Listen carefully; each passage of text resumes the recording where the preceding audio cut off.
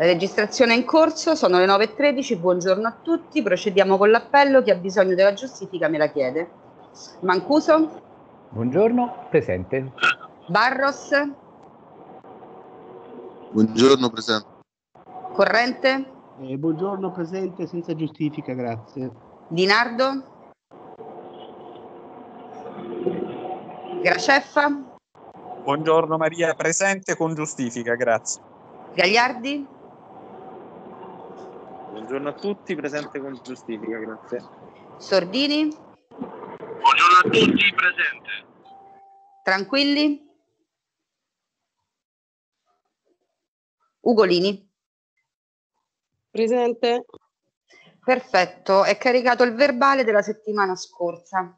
Perfetto. Io prima di leggerlo, così, volevo parlare proprio 20 secondi ai consiglieri, visto che probabilmente martedì prossimo in commissione terza sarà votato il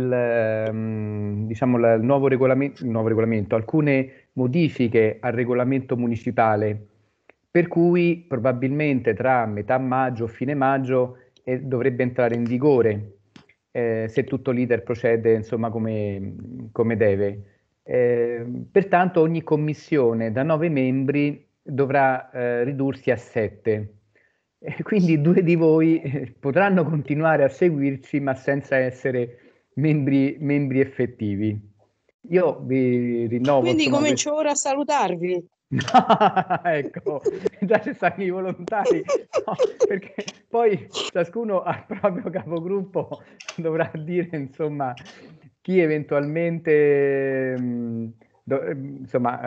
abbandonerà la commissione volontariamente, altrimenti comunque immagino ci saranno delle trattative molto serrate insomma al riguardo. Sarà abbastanza importante. Io ho fatto così un conto a spanne, ma dovrebbe essere in questa commissione o 3 o 4 consiglieri del Movimento 5 Stelle e 3 o 4 delle altre forze politiche. Dico questo perché facendo 2 conti, i consiglieri del 5 Stelle sono 3 in tutte le commissioni da 7 e in una è da 4. Ecco, questo ho fatto io così a spanne, poi saranno ovviamente gli uffici a certificarlo sicuramente in maniera corretta e precisa. Chiedo scusa, ma questa dovrà essere una dipartita di questa restrizione democratica, dovrà essere una dipartita volontaria oppure no, sicuramente allora sarà decisa per la composizione di ogni commissione all'interno della conferenza dei capigruppo. Poi naturalmente se ci sono, ecco nel caso specifico io e Paolo Barros siamo dello stesso gruppo, insieme al consigliere Sordini, insomma voi 2 siete dello stesso gruppo, ci sono 4 persone del 5 Stelle, a seconda di quello che si deciderà nella capigruppo sulla composizione di ciascuna commissione e sul numero delle persone che dovranno far parte delle commissioni permanenti, poi ciascuno deciderà. Io quello che ho detto alla prima riunione di commissione che mi sembra strano, insomma, che dover rinunciare a 2 persone di questa commissione, perché chiunque qui che ha partecipato, anche l'ottimo Gagliardi, insomma, che ogni tanto sostituisce il consigliere Lepidini, ha sempre dato un contributo positivo, è sempre stato importante, insomma, ecco. Quindi, so una cosa, se vi può interessare, so una cosa, insomma, so che questa entrata in vigore, cioè potrebbe essere dall'ufficio di presidenza ormai procrastinata, per quanto riguarda l'adozione dei provvedimenti restrittivi dal punto di vista poi dei numeri, rinviata poi alla nuova consigliatura, visto che siamo già fuori dai termini, proprio per non alterare equilibri che già sono stati creati e che comunque di persone che hanno comunque seguito le attività e i provvedimenti nelle varie commissioni. Ora significherebbe dare un taglio in una situazione direi quasi di prorogatio in cui siamo, perché questo è alla fine. Quindi io credo che invece contrariamente credo che al di là dell'entrata in vigore poi ciascun consiglio, l'ufficio di presidenza dovrà esprimersi al riguardo e magari richiedendo una proroga di quella che è l'entrata in vigore per ciascun municipio, perché alterare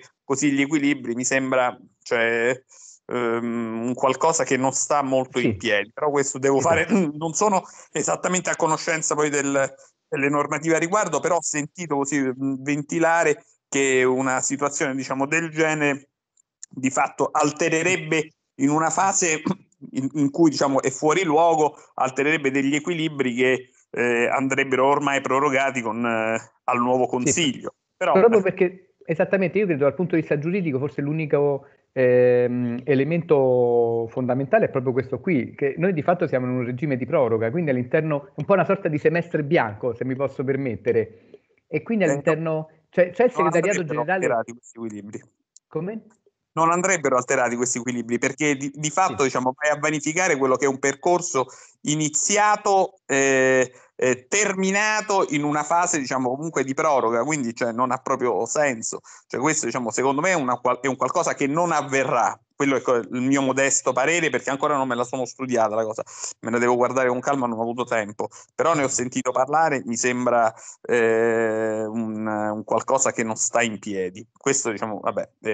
No, ma io concordo totalmente. Io prendo il fascicolo del Parco Troiani che ho seguito e lo lancio dalla finestra, di fatto, cioè mi sembra allora che l'ho seguito a fare, cioè o comunque si perde quel valore aggiunto che ciascun consigliere ha dato poi sui progetti che ha seguito, cioè mi sembra un qualcosa che non sta in piedi.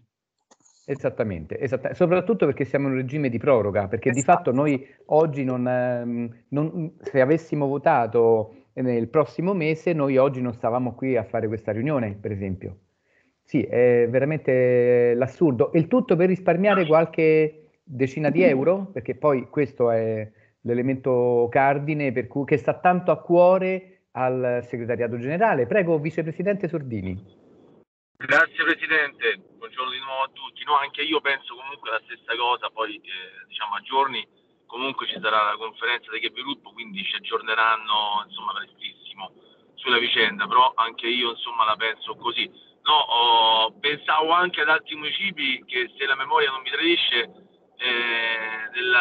all'inizio del mandato forse si sono aumentati anche i membri all'interno delle commissioni, se non erro, così, ma giusto per parlarne, da 9 ad 11 se non sbaglio, perché anche qualche municipio insomma credo che abbia aumentato la presenza dei consiglieri, quindi un po' così sarà comunque ancora peggio di noi andare a creare degli squilibri veramente che potrebbero comportare insomma una caduta di molti municipi, e quindi io non credo insomma che si vada ad attuare ad oggi, a distanza di qualche mese insomma dalle elezioni, anche perché poi fondamentalmente noi siamo in un regime di proroga, cioè giugno era la scadenza ordinaria insomma, no?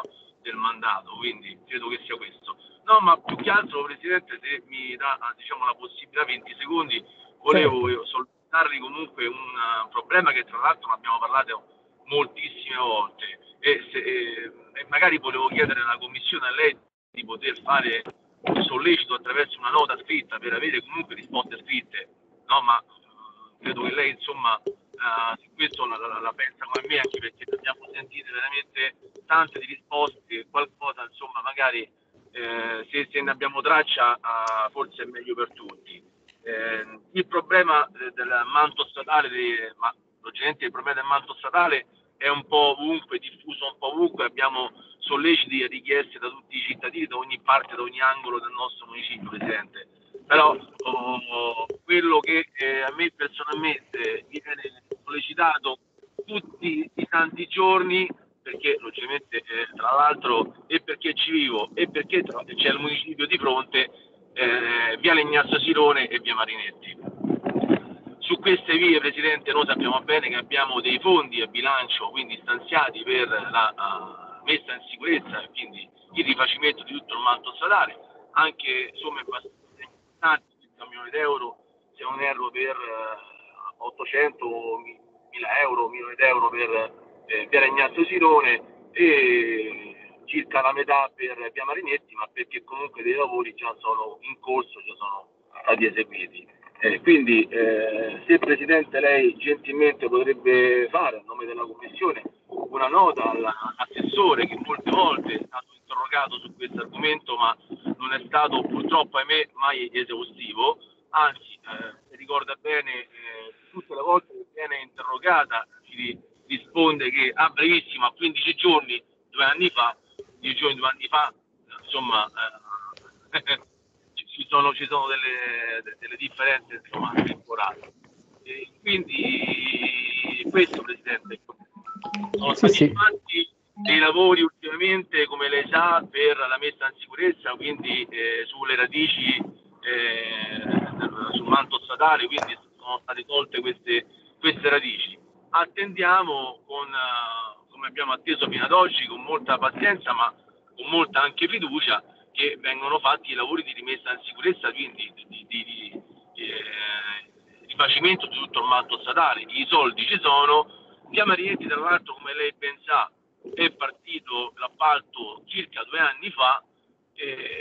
Vogliamo sapere, insomma, che fine hanno fatto, questo nella sostanza, Presidente. Certo, sì, tra l'altro questa qui è la nota che abbiamo fatto a seguito della segnalazione della Presidente della Commissione Sesta, consigliera Tallarico, insomma, per il Giuliano Dalmata. Quindi sì, ma senza ombra di dubbio, va bene, tanto Maria sicuramente ha già preso nota, non dico che l'ha scritta, ma poco ci manca, perché insomma tanto quando a me arrivano le note sono praticamente quasi ultimate. Dico bene, Maria? Assolutamente. Quindi sì, ormai non c'è nemmeno bisogno, insomma, andiamo in automatico. Buongiorno consigliere Presidente, perdone, non c'è bisogno, Maria, che scrivo un messaggio, già comunque recepito il messaggio verbale. Sì, tranquillamente, non ti preoccupare. Grazie mille. Se avesse altre 2 mani a disposizione già l'avrebbe scritta. Cioè, io non faccio nemmeno in tempo a dire se la nota è pronta e me la trovo nella posta elettronica. Grazie, quindi insomma, da questo punto di vista io ringrazio sempre, insomma, per l'ottimo lavoro, l'ottima assistenza, insomma, che abbiamo. A proposito, ti ho già inviato la bozza della convocazione della prossima settimana. Ecco. Visto, nemmeno l'ho chiesto, insomma, già sta lì. Grazie. Allora, quindi qualche minuto intanto cominciamo a leggere il verbale del numero 13-21 del 14 aprile, quindi mercoledì scorso. Allora, vado velocemente, eccolo qua. Permesso di costruire numero 281 dell'11 marzo 2004, via Vittore Ghiliani, stato dell'arte. Il Presidente fa una breve sintesi dell'argomento e lascia la parola all'assessore Maiolati. L'assessore Maiolati riferisce che si è sempre favorevoli ad accogliere le richieste dei cittadini, come quella che si sta trattando oggi. Nel 2004 era prevista la realizzazione di un'area verde, ma il costruttore l'ha realizzata con piccole difformità. Così il patrimonio non l'ha potuto acquisire, l'iter è diventato complicato. Il Dipartimento Ambiente, come anche la direzione tecnica del municipio Roma 9 Eur, hanno dato parere favorevole. Il parere è stato trasmesso al Dipartimento PAU. Le risposte del Dipartimento PAU sono state abbastanza favorevoli, anche se con delle perplessità. Il municipio è disposto ad acquisirlo, ma si rimette al Dipartimento PAU per le considerazioni. PAU rappresenta di aver seguito la questione con il funzionario che l'ha preceduta e riferisce che ci sono 2 problematiche. Una è la difformità dell'opera rispetto al progetto presentato. Se si lascia così va presentata una presa d'atto del municipio. È stato scritto al municipio per chiedere, ma la risposta è stata che non è competente in merito. Si deve trovare un modo per dichiarare la pubblica utilità. L'assessore Maiolati ha rappresentato la situazione al direttore tecnico, che però ora è ad interim, ma che è d'accordo, ma alla nota del funzionario che diceva il municipio doveva avallare l'opera risponde che è compito del PAU. Occorre trovare una strada per risolvere. Posso dire alla nota del funzionario che diceva il municipio doveva... Sì. Così scorre meglio. Scusa Paolo, è il verbale del 14 questo, vero? Sì. Okay, sì. Grazie. Anche il PAU concorda nel cercare un modo per risolvere. La competenza dell'approvazione dell'opera pubblica non è del municipio, ma in questo caso il giardino è già stato approvato e passa all'organo territoriale competente. Suggerisce una delibera di indirizzo politico. Fatto ciò, il Dipartimento... la delibera del PAU? Io mi ricordavo che era l'assessore che aveva detto una cosa del genere. Dopo. Quindi anche il PAU, mi era sfuggita questa cosa, grazie, perfetto. Ambiente può ridare incarico anche direttamente alla società, alla fonte, che può svolgere da... Alta fonte, ho sbagliato, alta fonte. No, alla fonte si chiama, alla fonte. Ah, No, ok, no, è allora devo corretto. correggere tutto il resto. Va bene. Collocarla e ridarla al patrimonio. L'assessore Maiolati riferisce che questo passaggio è già stato fatto e dà lettura della nota inviata. Pau replica che si deve ridare in consegna alla società che deve completare l'opera e collaudarla. Dopodiché ci sarà l'approvazione finale. Forse potrebbe esserci una variante in corso d'opera. A parere dell'assessore Maiolati sembra un passaggio inutile. Pau risponde che il passaggio occorre per il collaudo. Il presidente Mancuso propone una variante con determina dirigenziale. Pau risponde che un atto formale potrebbe andare bene. L'assessore Maiolati ribadisce che in municipio i pareri sono tutti favorevoli. Come parte politica si farà quest'atto, ma a suo parere il passaggio alla società alla fonte è una perdita di tempo perché il collaudo lo può fare chiunque. Ho sentito un bip. Sì, però scusate, no. Sì. io non so chi sia questa signora, ma non ho l'informativa privacy. Ah, ok, allora adesso lo dico. È scomparsa. Vediamo un po'. Intanto, buongiorno all'assessore Lalli. È entrata, Non so se si riferisce a me, sono Susanna 40, sono del consigliere del comitato di quartiere. Eccolo. Sì, però io ho ricevuto le due informative privacy che sono una della signora De Sclavis per il comitato di quartiere Torrino, mentre Massimo Acciari per Torrino Decima. Io posso far parlare e vedere soltanto queste due persone purtroppo, o devo interrompere la registrazione? Che devo fare? È troppo tardi ora? No, signora, se dà l'indirizzo di posta elettronica al nostro ufficio, le manda un modulo. Però cortesemente oggi facciamo un'eccezione, tutto ciò deve avvenire il giorno precedente alla commissione. Io l'avevo mandato al presidente del comitato di quartiere, però forse c'è stato un disguido. Se mi dà la mail, chieda alla collega la cortesia di inviargliela. Gliela do, nel senso l'ha detto ora? Sì. La posta elettronica, sì. Allora, Susanna 40, tutto scritto a lettere, senza punti, senza niente, gmail.com. Ok. Allora, mi muto un secondo e provvedo. Sì. Grazie. Io intanto saluto il presidente del municipio e anche l'assessore Maiolati. Presidente. Quindi abbiamo l'assessore Lalli, l'assessore Maiolati e il presidente Di Innocenti. Visto che sono le 9:31 e ci sono gli ospiti, mi scuso con i consiglieri, quindi rimandiamo successivamente l'approvazione del verbale, eravamo già arrivati comunque a un buon punto. Allora, a questo punto io credo che la cosa migliore sia dare prima la parola al presidente del municipio, poi all'assessore Lalli che ci sta seguendo e i consiglieri poi se vorranno intervenire. Ecco anche l'assessore Maiolati. Eccoci qua. Buongiorno. Prego, presidente. Sì, buongiorno a tutti. Allora, a proposito del discorso della scuola di Lillà, che è il punto all'ordine del giorno, noi abbiamo fatto tutto, l'amministrazione, diciamo l'ufficio tecnico ha fatto tutto quello che doveva fare per quanto riguardava la gara diciamo siamo pressoché pronti per l'affidamento e quindi per procedere poi all'inizio dei lavori di ristrutturazione. C'è un piccolo problema perché una delle due ditte Inati che ha vinto il bando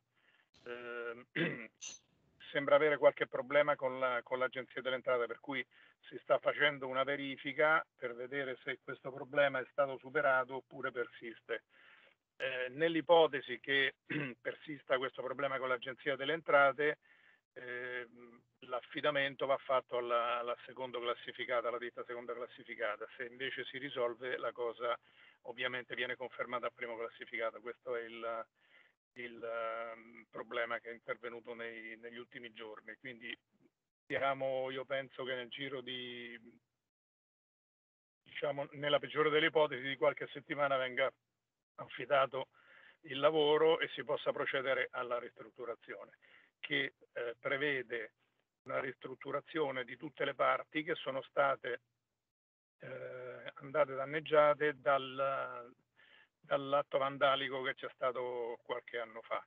Quindi la rimessa in funzione della centrale termica, del quadro elettrico, delle linee elettriche andate, diciamo, andate a fuoco, gli infissi, insomma, e quant'altro per rimettere, diciamo, risistemare tutta la struttura. Di questo è quanto, insomma. Sui tempi poi ci vorrà qualche mese per la ristrutturazione, però ormai siamo arrivati all'ultimo capitolo, stiamo per affidare i lavori, insomma. Tutto qua.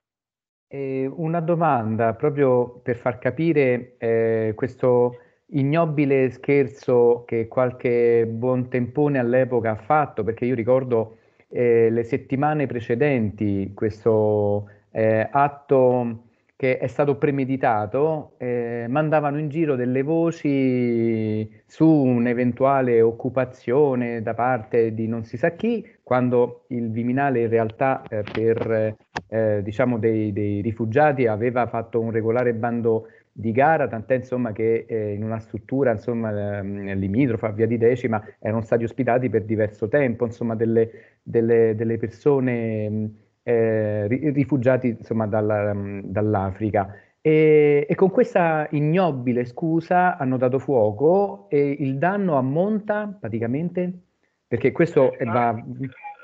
Sì, il bando mi pare sia intorno ai 350.000 euro, forse l'assessore Maiolati poi potrà essere più preciso, comunque grosso modo la cifra è quella.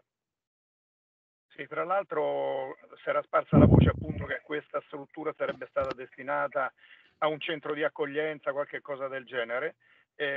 Io da più parti sono stato, diciamo, interpellato per questa questione.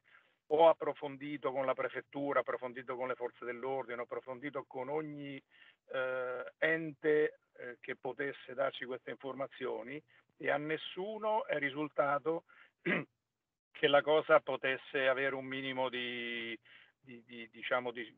sostanza, di credibilità su questa questione. Abbiamo diffuso in tutte le sedi possibili, in tutti i modi possibili questa smentita riguardo alle voci che circolavano, ma questo evidentemente non è bastato per chi ha voluto colpirci con questo gesto sconsiderato, insomma, che ha portato paura, preoccupazione nel quartiere e allo stesso tempo anche un grosso danno per l'amministrazione. Grazie. Io, se mi posso permettere, visto che si tratta di una scuola materna, abbiamo chiamato anche l'assessore Lalli che in qualche modo ci può dare anche un quadro della situazione, insomma, in merito anche al bacino d'utenza del quadrante. Sì, buongiorno Presidente. Allora, dunque, a parte ho insomma anche i dati recenti che confermano insomma il fatto che le iscrizioni purtroppo sono in calo in modo drastico, però facendo un'analisi delle presenze delle scuole dell'infanzia, diciamo che nel raggio di 4 chilometri noi abbiamo 7 scuole dell'infanzia nella zona, delle quali 2 comunali e 5 statali. Ovviamente insomma nel giro di 4 chilometri vuol dire che insomma una presenza abbastanza importante. Ovviamente i dati adesso in nostro possesso sono parziali perché seppure sono scaduti i termini delle iscrizioni, però questa è la fase in cui ancora vengono acquisite e soprattutto smistate le liste d'attesa, eccetera, eccetera, per cui insomma noi abbiamo comunque le nostre scuole, e tra l'altro i dati ovviamente li abbiamo solo per le scuole comunali, le nostre 2 scuole che insistono proprio sul quadrante, come dicevo, nel raggio 4 chilometri da Via Tabi, e quindi Amico Ulivo e Giardino d'Europa, praticamente non abbiamo ancora raggiunto con le iscrizioni la capienza massima delle scuole. Diciamo che più o meno, insomma, copriremo comunque senza problemi tutte le richieste.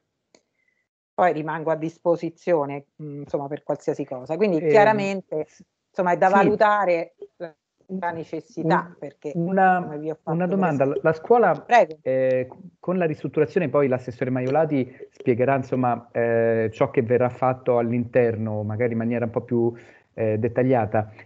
Comunque dovrebbe, da 3 aule, dovrebbe utilizzarne solamente 2, perché una, se si prolungherebbe a tempo pieno, servirebbe come mensa, dico bene?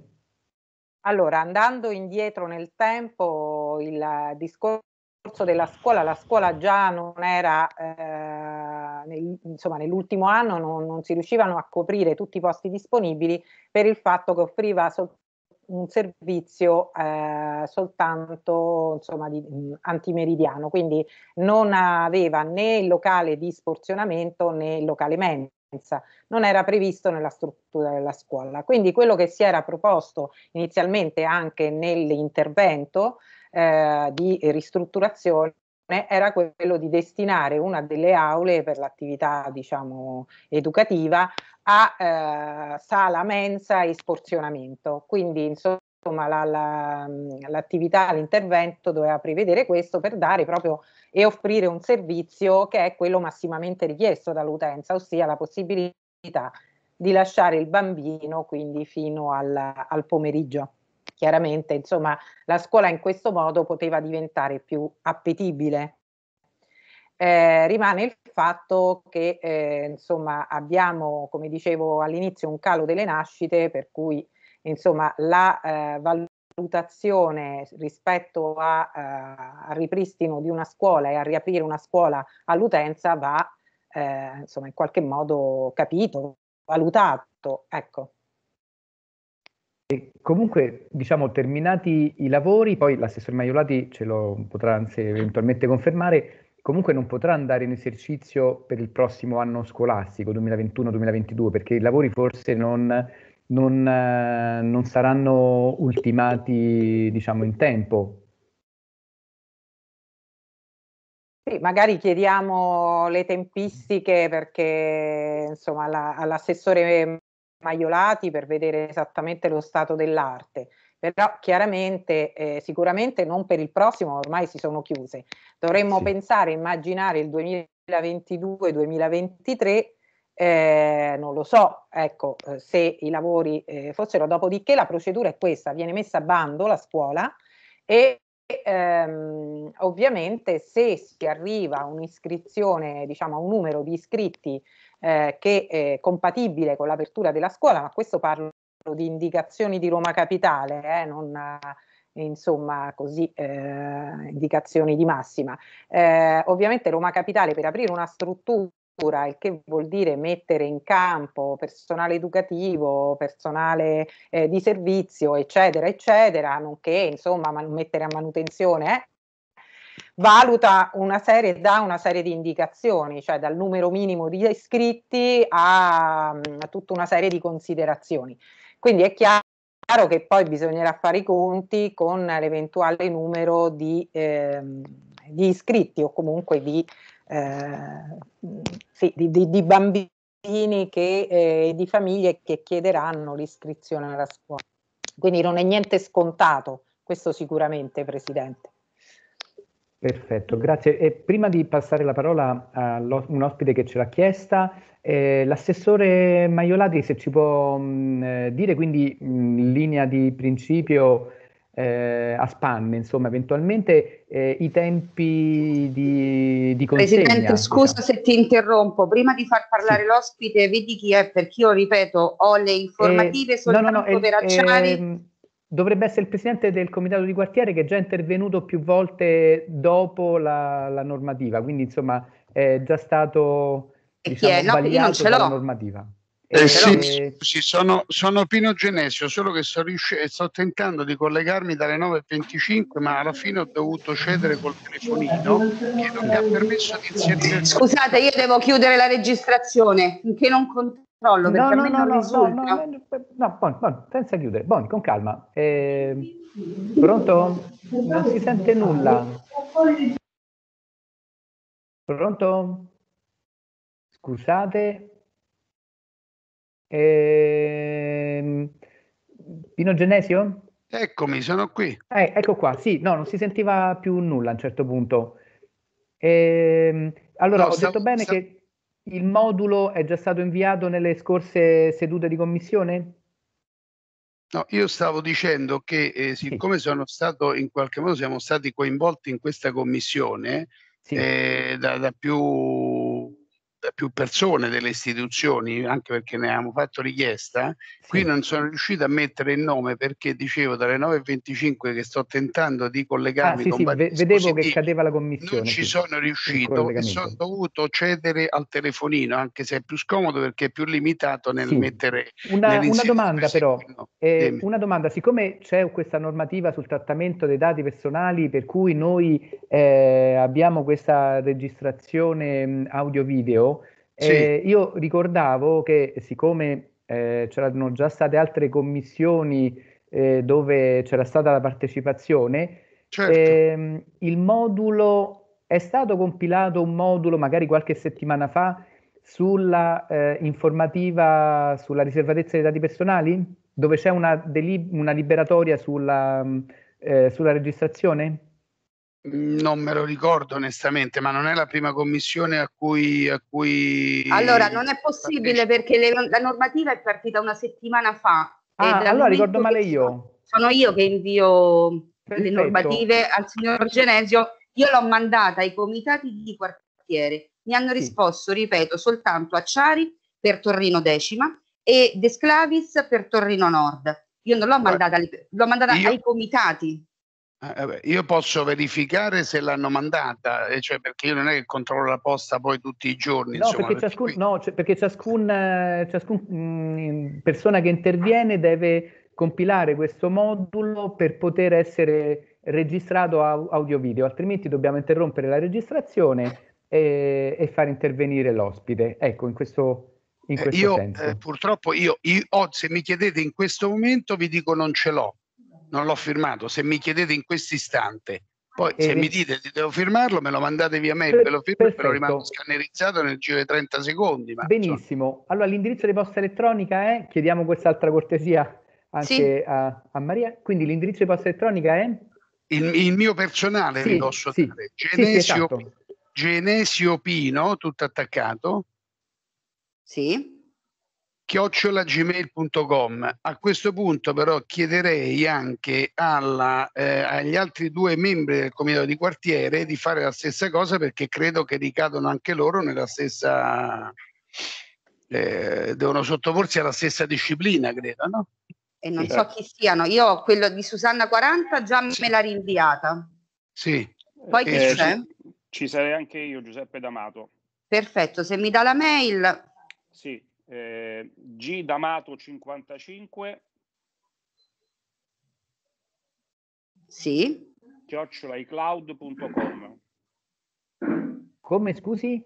icloud.com. icloud.com. Perfetto, allora mi muto un attimo e provvedo. Scusate, ma non sapevo proprio di questa cosa, probabilmente è sfuggito a chi controlla la posta in comitato di quartiere. Comunque, insomma, credo che possiamo rimediare. Allora, dopo vi do la parola dopo, così quando avete compilato il modulo siamo tutti a posto. Grazie. Allora, Assessore Maiolati, prego. Buongiorno a tutti. Pronto? Mi sentite? Sì, prego, forte e chiaro e vediamo pure benissimo. Ok, allora, se mi ripete la domanda, che cosa volevate sapere? Perché c'è stato un po' di... Sì. Allora, innanzitutto più o meno quali sono i tempi previsti nel momento in cui viene assegnato il lavoro, ovviamente salvo imprevisti che possono sempre accadere, insomma, grosso modo quanti mesi sono previsti per i lavori e per quindi la relativa consegna? Allora, sono previsti 120 giorni, che sono circa 4 mesi, forse anche 5 lavorativi, perché i 120 giorni comprendono ovviamente, non comprendono i festivi, i sabati e domeniche, a meno di contratti particolari per cui bisogna andare di corsa, ma come diceva l'assessore Lalli, ormai questa scuola non è possibile metterla a bando per i posti, per le utenze a settembre. L'utenza necessariamente se ne parlerà per 2022. Sempre partendo dall'aggiudicazione che oggi, come ha anticipato già il presidente Di Innocenti, purtroppo ha dei ritardi a causa di alcune alcuni chiarimenti che ci ha chiesto l'Agenzia delle Entrate. Perfetto. Un'altra cosa, perché adesso l'assessore Lalli ci stava spiegando dal punto di vista delle problematiche che ci sono ovviamente con la denatalità che ai noi colpisce anche questo territorio. Allora, le aule in questo momento a disposizione sono 3. Verrebbe ripristinato tutto esattamente come era prima, perché noi il progetto non l'abbiamo visto. Per esempio, dove c'era prima la cucina viene tolto qualche cosa, viene adibito a una nuova sala per, non so, il personale. Se ci può dare qualche dettaglio. Allora, oggi il progetto prevede 2 aule e una sala sporzionamento con la mensa, perché appunto la difficoltà di mettere a bando quella struttura derivava dal fatto che era solo antimeridiana, non c'era la possibilità di far rimanere i bambini dopo l'una, e questo penalizzava la scuola, perché chiaramente le famiglie, la maggior parte delle famiglie ha bisogno invece del tempo pieno. Ma è un work in progress, possiamo ancora modificare la progettazione secondo le vostre richieste, non per tanto tempo ancora, perché poi è chiaro che nel momento in cui verrà aggiudicato il progetto sarà quello corrente, no? La scuola con un piccolo refettorio e la sala sporzionamento. Ma se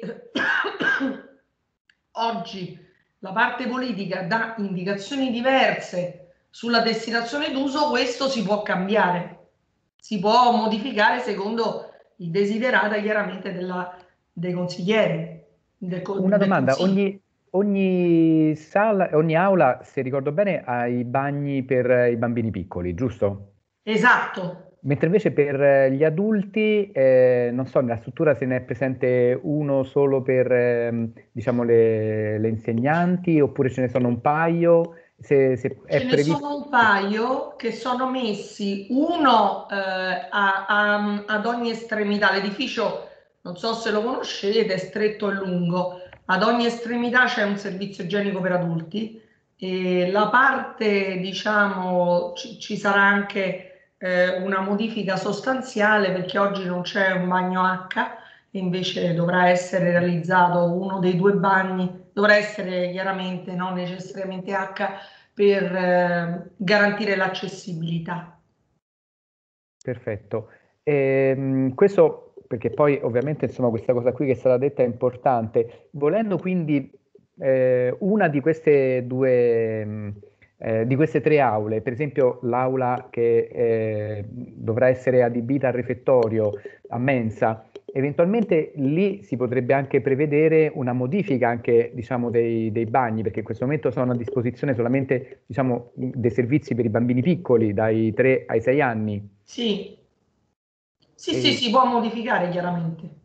Ah, ecco, questo qui pure è importante, pure quest'altro. Si possono modificare volendo anche le partizioni interne, perché ne è previsto il rifacimento. Le attuali partizioni interne, che sono in un sandwich multistrato, purtroppo sono andate danneggiate dall'incendio, e è previsto il rifacimento, per cui volendo anche la disposizione delle pareti interne si può modificare.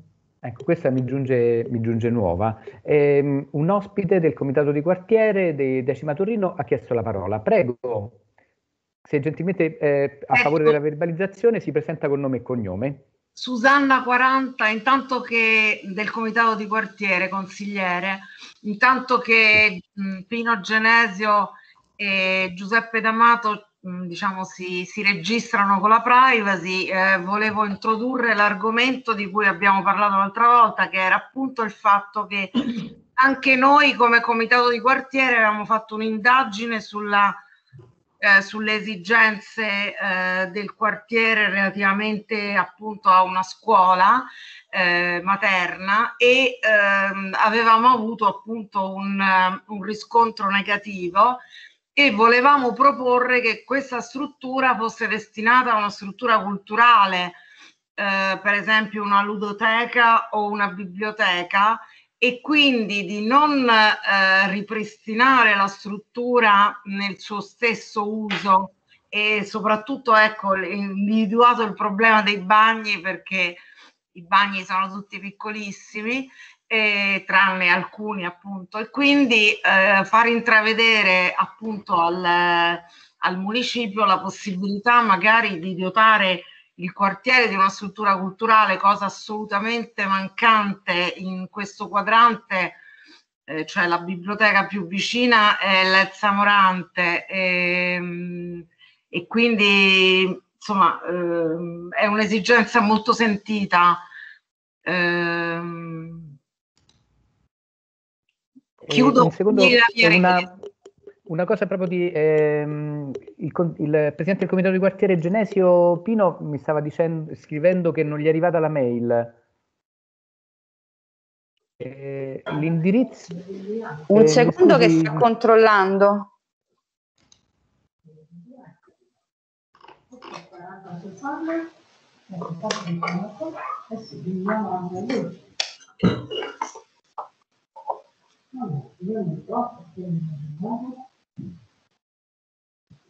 Qualche volta capita anche a me di ricevere la posta elettronica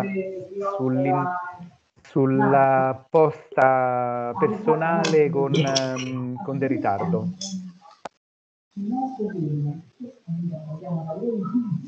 Un secondo che la rinviamo per ogni perfetto, grazie. tanto di equivoci. Grazie. La mia è arrivata e sto per inviarla, non c'è bisogno. Benissimo, solo quindi per Genesio Pino. Allora, quindi mi scuso per aver interrotto la signora 40, prego. Avevo terminato, cioè benissimo.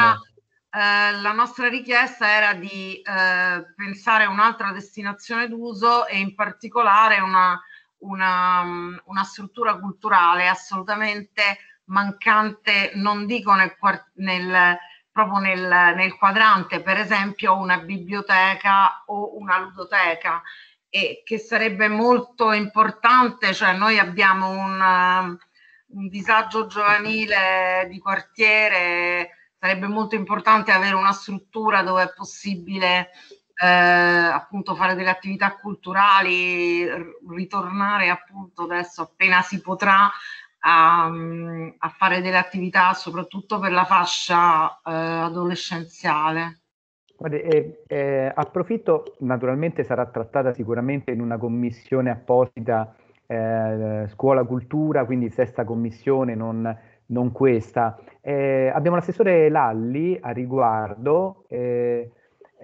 Assessore, si potrebbe anche pensare, visto anche la disponibilità che l'assessore Maiolati ha dato, anche ad una sorta di modalità modulare eventualmente, cioè visto eventualmente il calo delle nascite, pensare ad una soluzione eventualmente che possa consentire almeno per un po' di anni di una struttura che possa dare un sostegno alle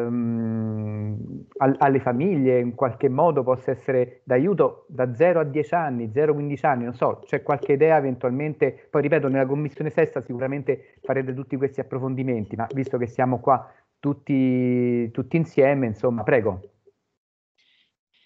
Ma io penso, Presidente, che non ci sia limite all'immaginazione, insomma, tra virgolette, nel senso che acquisire anche le richieste o comunque le priorità dei cittadini, come abbiamo sentito oggi, insomma, tramite i comitati di quartiere, io penso che sia d'obbligo da parte della Commissione, come diceva lei, la vostra, così come la sesta, così come immagino anche la prima, perché tutto sommato acquisendo intanto quelle che potrebbero essere eventuali alternative alla, diciamo, alla riproporre una scuola, quindi dell'infanzia, io penso che si possano fare tantissime cose a favore delle famiglie, dei giovani, quindi assolutamente insomma a disposizione come sempre come giunta. Quindi penso che sia importante che questo tipo di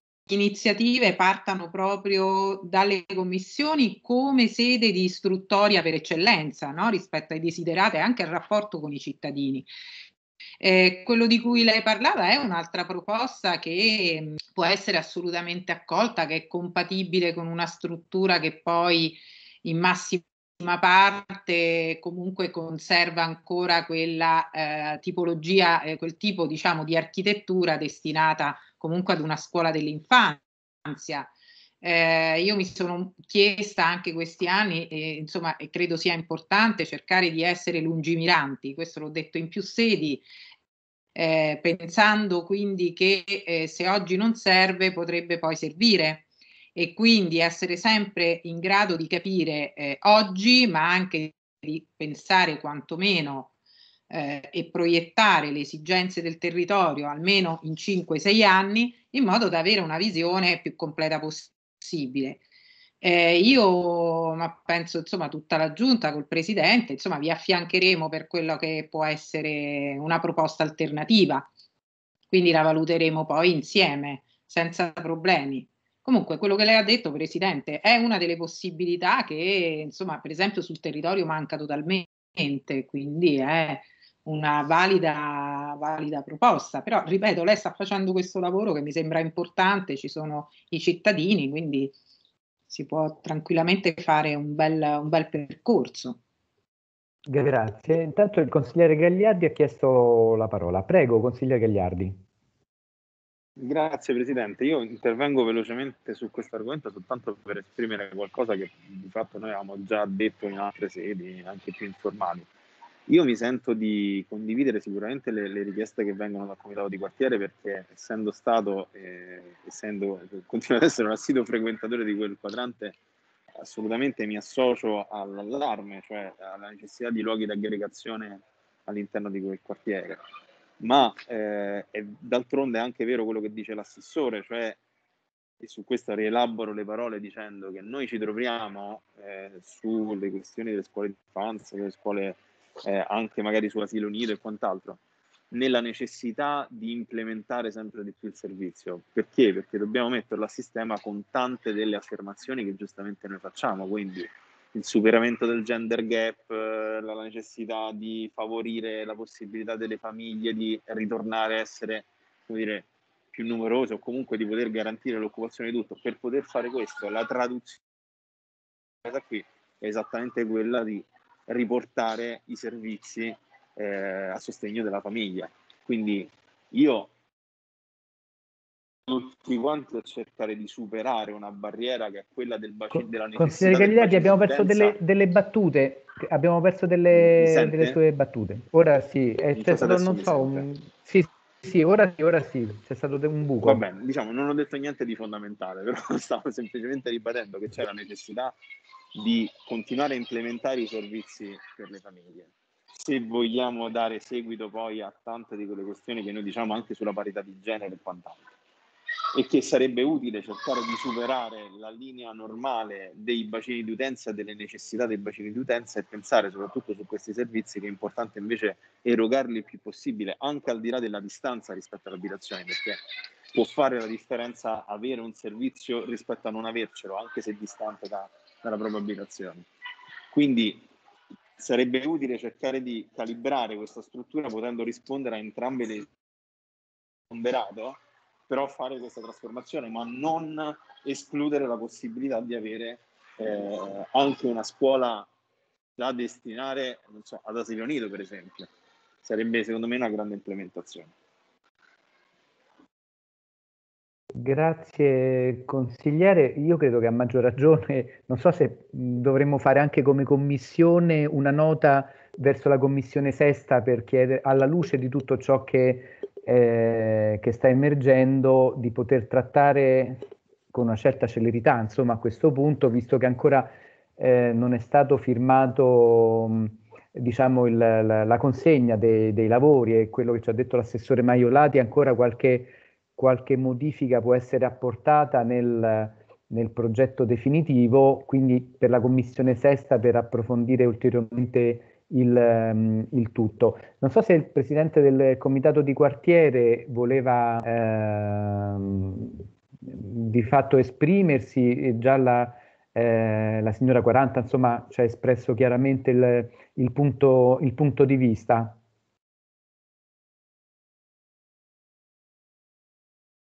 Non so se Genesio Pino, ecco qua. Non so Prego. se avete ricevuto la mail che ho appena spedito. Beh, la diamo per sì, tutto ricevuta. a posto, è arrivata. La ringrazio. Prego. La ringrazio. Allora, io per fare poi questa cosa qui, che i dispositivi poi vanno sempre contro l'umanità invece di supportarci spesso e volentieri, per cui mi scuso per il ritardo e ho perso qualche battuta negli ultimi minuti. No, ho sentito quello di Susanna, poi mi sono dovuto scollegare, ma insomma mi sono in qualche modo assentato per fare quelle scannerizzazioni. Sì, perché era importante l'intervento dell'assessore Lalli, che ha spiegato che in questo periodo c'è un calo, diciamo, di nascite. Sì, quello l'ho sentito.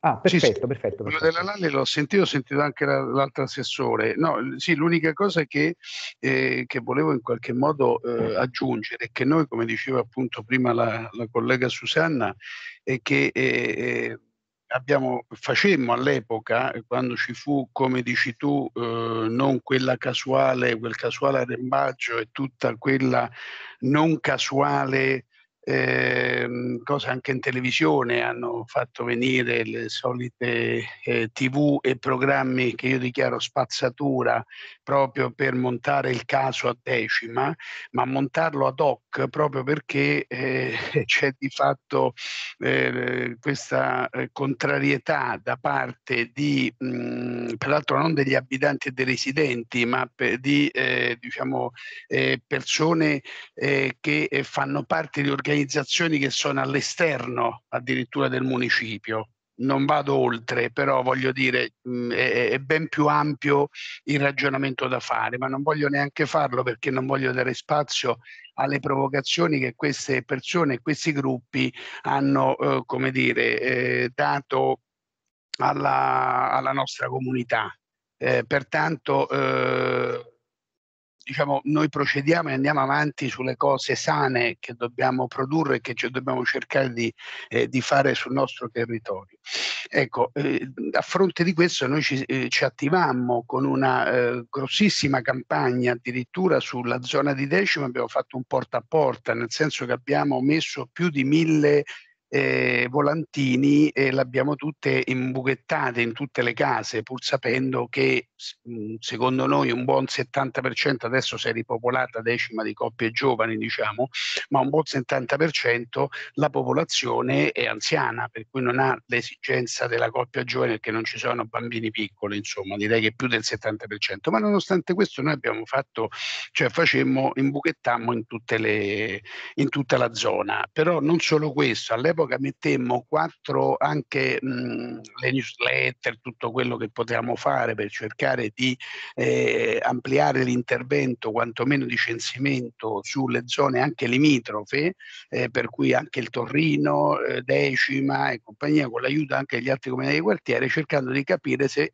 poteva esserci questa esigenza e diciamo la risposta, come è stata detto in questa commissione, è stata molto bassa, ma è stata molto bassa anche alla luce della vecchia esperienza, dell'ultima esperienza di quando era ancora attivo quel sito, come diceva l'assessore, che effettivamente, non essendoci il servizio del pasto, nel tempo le coppie, diciamo gli utenti, mano a mano sono andate scemando, perché effettivamente portare un bambino alle 8, in quarto, 8 e mezza, per poi venirla a riprendere a mezzogiorno e mezza, era come dire un servizio, oserei dire monco, nel senso un po', no, particolare, riservata a quelle persone che potevano permettersi di poter andare a riprendere il bambino a mezzogiorno e mezzo, e direi che sono estremamente limitati, perché chi accede a quel servizio è perché ha l'esigenza, in quanto lavora o in ogni caso non è a casa, non è libero, insomma, ecco.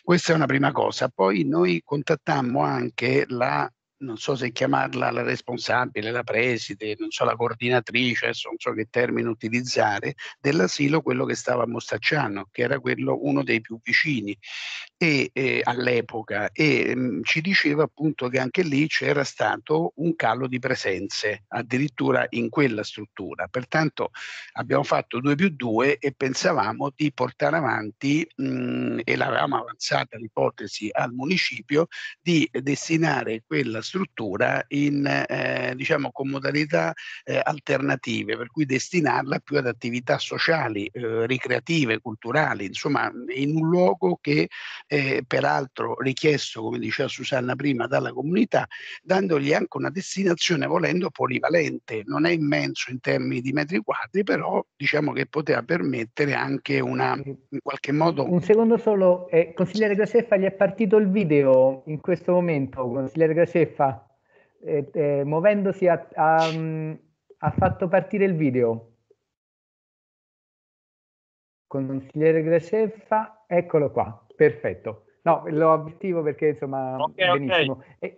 Nel frattempo chiedo un attimo anche alla Presidente Vicaria Ugolini, nel frattempo che parla anche il Presidente del Comitato di Quartiere, di sostituirmi un attimo per la conduzione. Io ascolto senza auricolari. Perfetto, prego. Perfetto, ci sono, Presidente. Prego, prego. Allora, dicevo, ha una polifunzionalità, nel senso che tutto sommato, creando magari dei giorni o delle attività in stanze diverse, si poteva creare un minimo di, volendo anche di poliattività. Ecco, questo è quello che noi abbiamo sempre fatto. Avanzammo anche un'ipotesi con un piccolo progettino, anche a seguito di uno dei sopralluoghi fatti, mi sembra in uno, se non vado, c'era l'ufficio tecnico, non ricordo se c'era anche il presidente, però insomma voglio dire, passaggi ne abbiamo fatti, solo che poi non abbiamo più mai avuto diciamo dei ritorni. Ultimamente addirittura c'era l'associazione degli architetti romani che ha fatto diciamo insieme anche ad altri architetti residenti all'estero, per cui di paesi diciamo della comunità europea, aveva fatto una sorta di stage che è durato una settimana, e l'abbiamo ospitati appunto al Centro Aurora, e in quell'occasione hanno preso in esame proprio il quartiere di Decima nel suo insieme, e presero in esame anche fra i luoghi possibili di diciamo di aggregazione culturale e sociale anche la scuola dei Lillà, e anche lì loro avevano già diciamo messo giù una sorta di progetto su come poteva essere in qualche modo valorizzato quel sito. Pertanto voglio dire, i lavori, le attenzioni, le sensibilità e anche le fantasie hanno prodotto diciamo dei risultati e dei lavori su cui però non abbiamo mai visto poi come dire, i segnali conseguenziali a queste attività che noi abbiamo fatto e che abbiamo portato all'attenzione di questa amministrazione. Ultimamente poi c'era arrivata appunto la voce che erano stati stanziati dei soldi per rimetterlo diciamo quantomeno in sicurezza e renderlo agibile, e allora siamo ripartiti di nuovo cercando contatti e cercando di capire se l'amministrazione voleva in qualche modo condividere con la cittadinanza le scelte da fare su quel sito.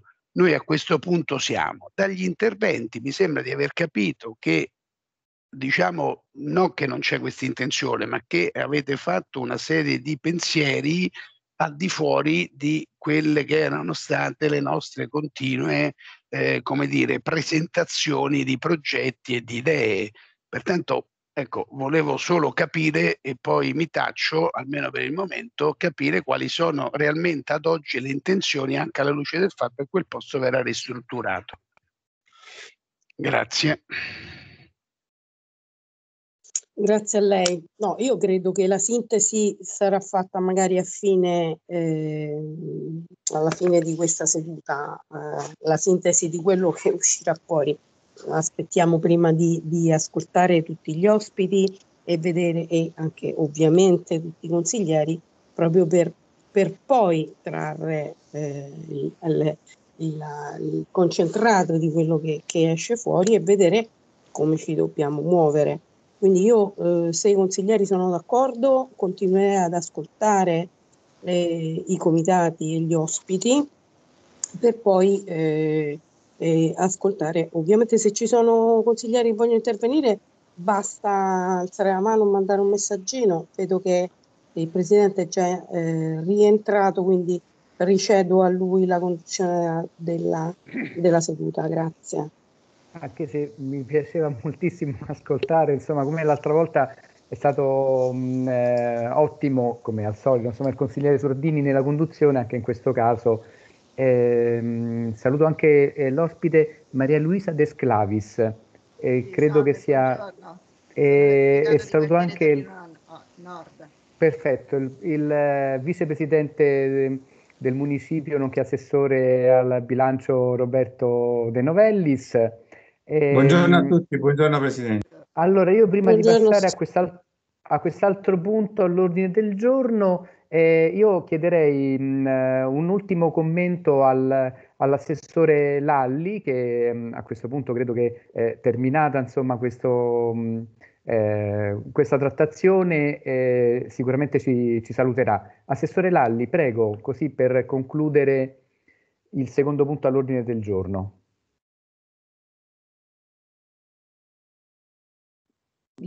Scusi Presidente che nel frattempo ero al telefono, mi scusi tanto, non ho sentito la domanda, se mi può ripetere. No, dicevo che stiamo per concludere il punto all'ordine del giorno, perché tra l'altro sono arrivati anche gli altri ospiti per il punto successivo, l'assessore De Novellis e il comitato di quartiere del Torrino Nord, e quindi se diciamo concludeva in qualche modo con un intervento, io ribadisco, poi invieremo anche una nota alla Commissione Sesta chiedendo di poter trattare questo punto all'ordine del giorno.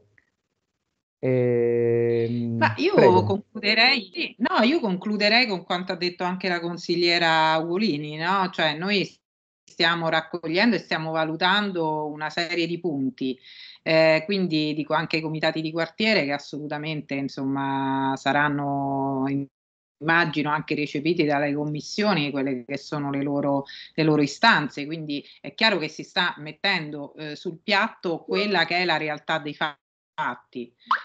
Quindi l'abbiamo rappresentata attraverso i dati numerici più recenti, lo stiamo facendo insomma insieme, mi sembra questa una cosa importante.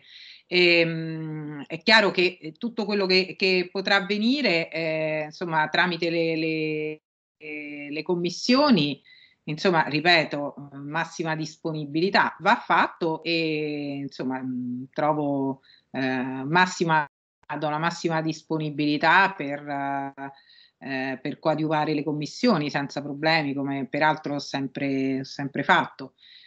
Quindi a me sembra, insomma, ripeto, sono tutte proposte validissime, si può ragionare insieme, quello che appunto ribadisco è che bisogna sempre essere un po' lungimiranti e a volte noi ci troviamo a dover affrontare queste tematiche perché insomma molto spesso non si riesce a fare un lavoro come questo e quindi insomma sono veramente, insomma, mi fa piacere, anzi la ringrazio per avermi coinvolto anche nella parte progettuale. Comunque, insomma, ecco, ribadisco, massima disponibilità, Presidente. Sì, no, proprio sempre per il discorso della lungimiranza, perché è fondamentale partire con Questo il piede giusto, appunto insomma. lo volevo ribadire. Sì, esatto. Cioè, finalmente fare i conti, no? Sì, ma infatti una modularità della struttura credo che sia la cosa migliore. Si erano alzate due mani, prima la consigliera presidente vicaria Ugolini e poi l'ospite Genesio Pino. Prego, Presidente Ugolini. Sì, no, io proprio su questo discorso della modularità, ovviamente io mi fido ciecamente dell'assessore Lalli e della sua competenza, per cui diciamo che magari è anche superfluo il mio intervento, era soltanto per dire che la modularità secondo me andrebbe vista anche proprio per fasce d'età, cioè posso pensare che un luogo dedicato a dei bambini in fascia d'età 0-3 anni o 3-6 anni venga utilizzato magari in certi orari e in certi orari magari venga utilizzato per altre cose che non riguardano anche i bambini stessi. Io dico questo perché l'esperienza avuto anche in altre occasioni, magari ho visto usare purtroppo luoghi dedicati ai bambini da adulti nelle ore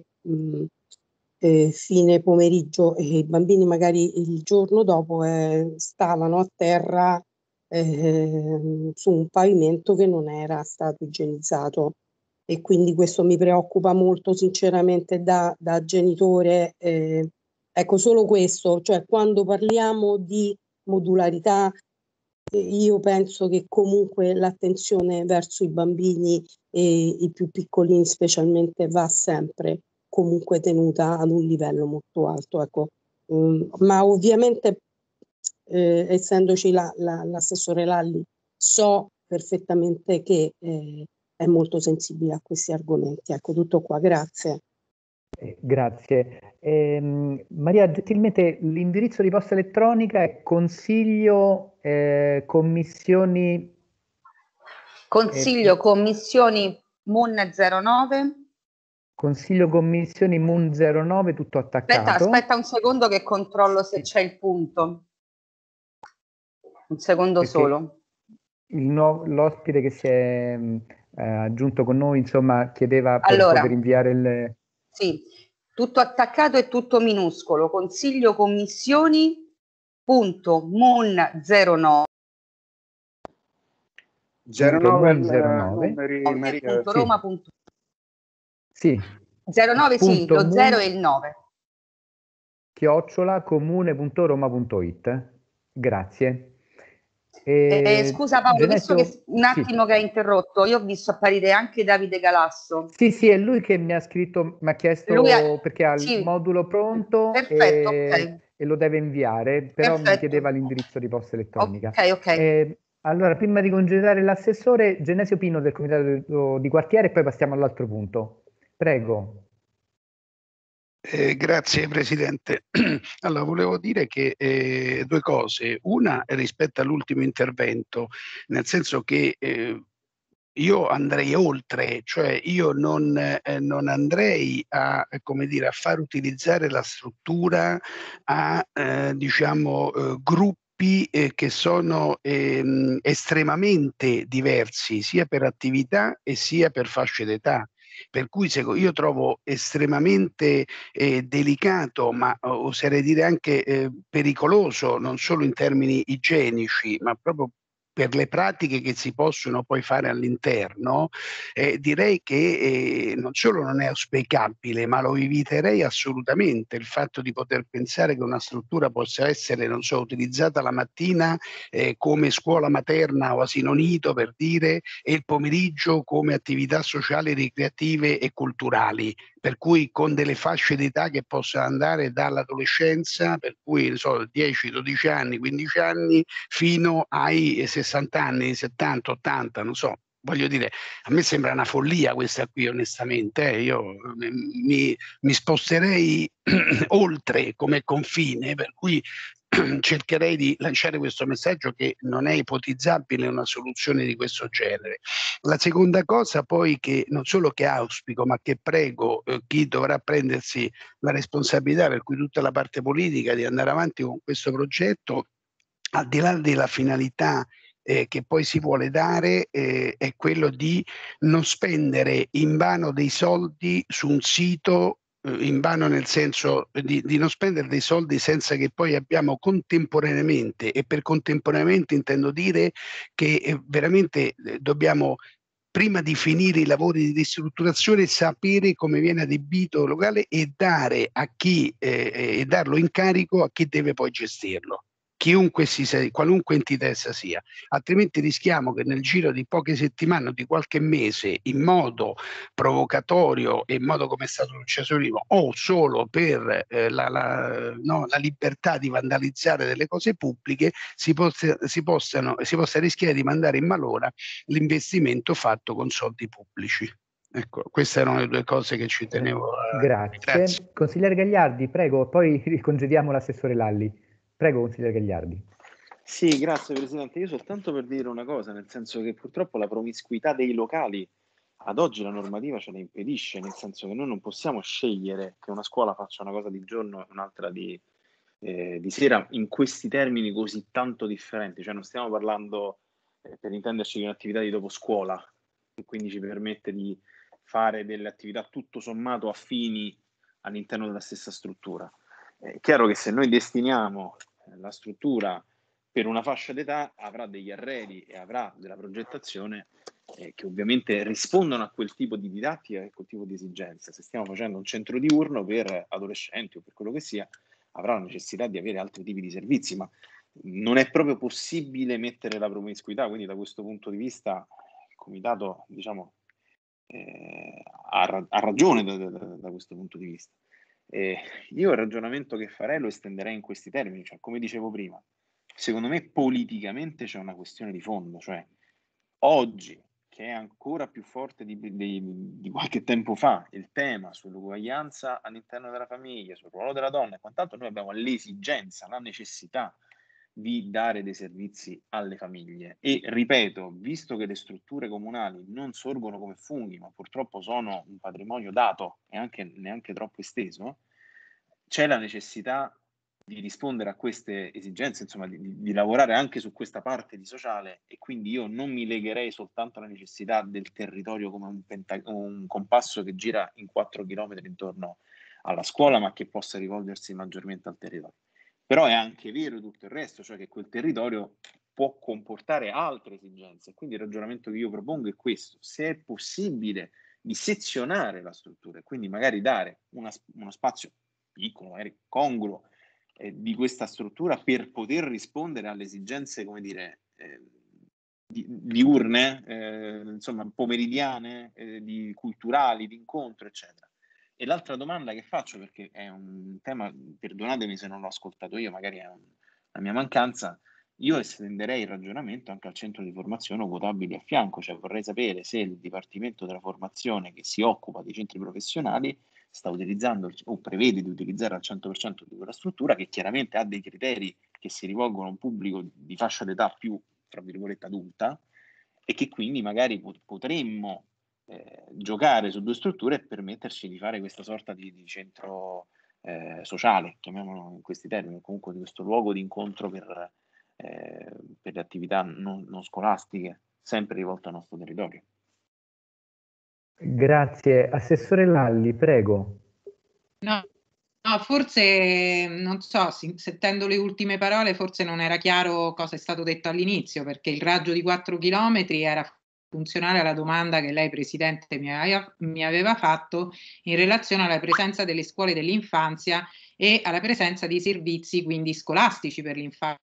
Quindi io ho rappresentato. Ecco, no, perché il consigliere Gagliardi forse non aveva sentito no, bene. me l'ho spiegato male diverso, sicuramente io. No, assessore, no, ma il mio era un esempio per dire, cioè, io, guardiamo alle esigenze del territorio, non io sono soltanto alle d'accordo. esigenze del bacino, ecco, in quel senso. No, ma era per dire che questa osservazione, quindi mi volevo ricollegare a quello che lei diceva, di dare uno sguardo invece un po' a tutto il territorio, no? Nella sua interezza rispetto a quelle che sono le esigenze, sono assolutamente d'accordo, come anche il discorso della promiscuità. Su questo, insomma, sì, è chiaro, c'è una normativa, c'è anche il buon senso. Però ecco, io dico che intanto sarebbe importante capire l'indirizzo, cioè la destinazione, quindi qual è l'ambito per il quale vogliamo in qualche modo dedicare o comunque pensare che servano, quindi cultura, sociale, eccetera, eccetera. Su quello che ha detto Presidente lei e il consigliere Gagliardi su quelli che sono i servizi alla famiglia, diciamo che c'è un'esigenza importante su tutto il territorio rispetto anche a quelle che sono le nuove esigenze per i giovani. C'è tutto un fattore anche di stress che sta aumentando dovuto al contingente periodo, quindi sui ragazzi e sull'adolescenza che non va trascurato, quindi magari in alcuni casi si sta anche pensando a degli sportelli, ad aumentare sportelli di assistenza in funzione dei giovani che in questo periodo hanno subito. Insomma, voglio dire, sono tante cose, anche il centro di formazione professionale, vero? Perché io sto già lavorando con Nathan per l'individuazione e soprattutto per far crescere i nostri centri di formazione professionale, nel caso specifico nel Municipio 9, non solo dal punto di vista dell'offerta, ma anche dal punto di vista di una generazione comunque di contrasto alla dispersione scolastica. Di temi ne abbiamo veramente tanti. Io dico che bisogna partire, come ho già detto, da fare e cercare un'interazione, comunque un dialogo, come già appunto sta avvenendo con questa commissione, con i cittadini che poi vivono quotidianamente il territorio. Tutto quello che poi noi possiamo dare invece come parte tecnica è il supporto per capire cosa si può fare e cosa non si può fare dal punto di vista delle proposte che verranno inoltrate. Quindi anche questo è importante, però capire esattamente quale è la destinazione prioritaria. Cioè è chiaro che se diventa un centro di formazione o comunque di supporto al centro di formazione o si destina alla crescita culturale, quindi alla cultura, uno spazio di aggregazione con destinazione prevalentemente culturale, oppure di aggregazione in funzione invece di una crescita sociale, di uno sviluppo di parità di genere, capite che sono cose differenti sulle quali poi la progettualità, come dichiarava anche il presidente del comitato di quartiere, cioè è importante, ma ovviamente poi queste strutture, una volta identificato il progetto, vengono messe a bando per la gestione, quindi su questo è un bando ad evidenza pubblica, per cui sempre in quel modo si dovrà procedere. Quindi ecco, Presidente, questo soltanto per chiarimento, insomma, per dire che noi siamo a disposizione, ecco, come giunta assolutamente. Va bene? Grazie a voi. Allora, saluto anche a nome di tutti i membri della Commissione, ridò la parola al Presidente Di Innocenti per il nuovo punto all'ordine del giorno. A me risulta che tutti gli ospiti abbiano dato il modulo per il trattamento dei dati personali. Allora, prima do la parola al Presidente Di Innocenti e poi successivamente all'assessore al bilancio De Novellis. Prego, Presidente. Non si sente. Sì, eccomi. Allora, dicevo, scusate, buongiorno. Volevo però dire ancora, se mi permette, Presidente, due parole sul punto precedente. Certo. Sì, allora, come no, fa molto piacere. Diciamo, mi pare che abbiamo detto ed è emerso anche abbastanza chiaramente quelli che sono gli intendimenti sulla destinazione di questa struttura. Noi dobbiamo decidere presto, nel giro di una settimana, due, se dare un indirizzo differente al recupero di quell'area, perché c'è il problema dei bagni, che è essenziale. Diciamo, i locali possono restare come sono, quindi diciamo poi si adatteranno in base alle esigenze, non è un problema. Invece i bagni va definito la questione dei bagni, cioè ogni aula lì ha 3 piccole sale di servizio dove ci sono i bagni con i sanitari piccolini per i bambini.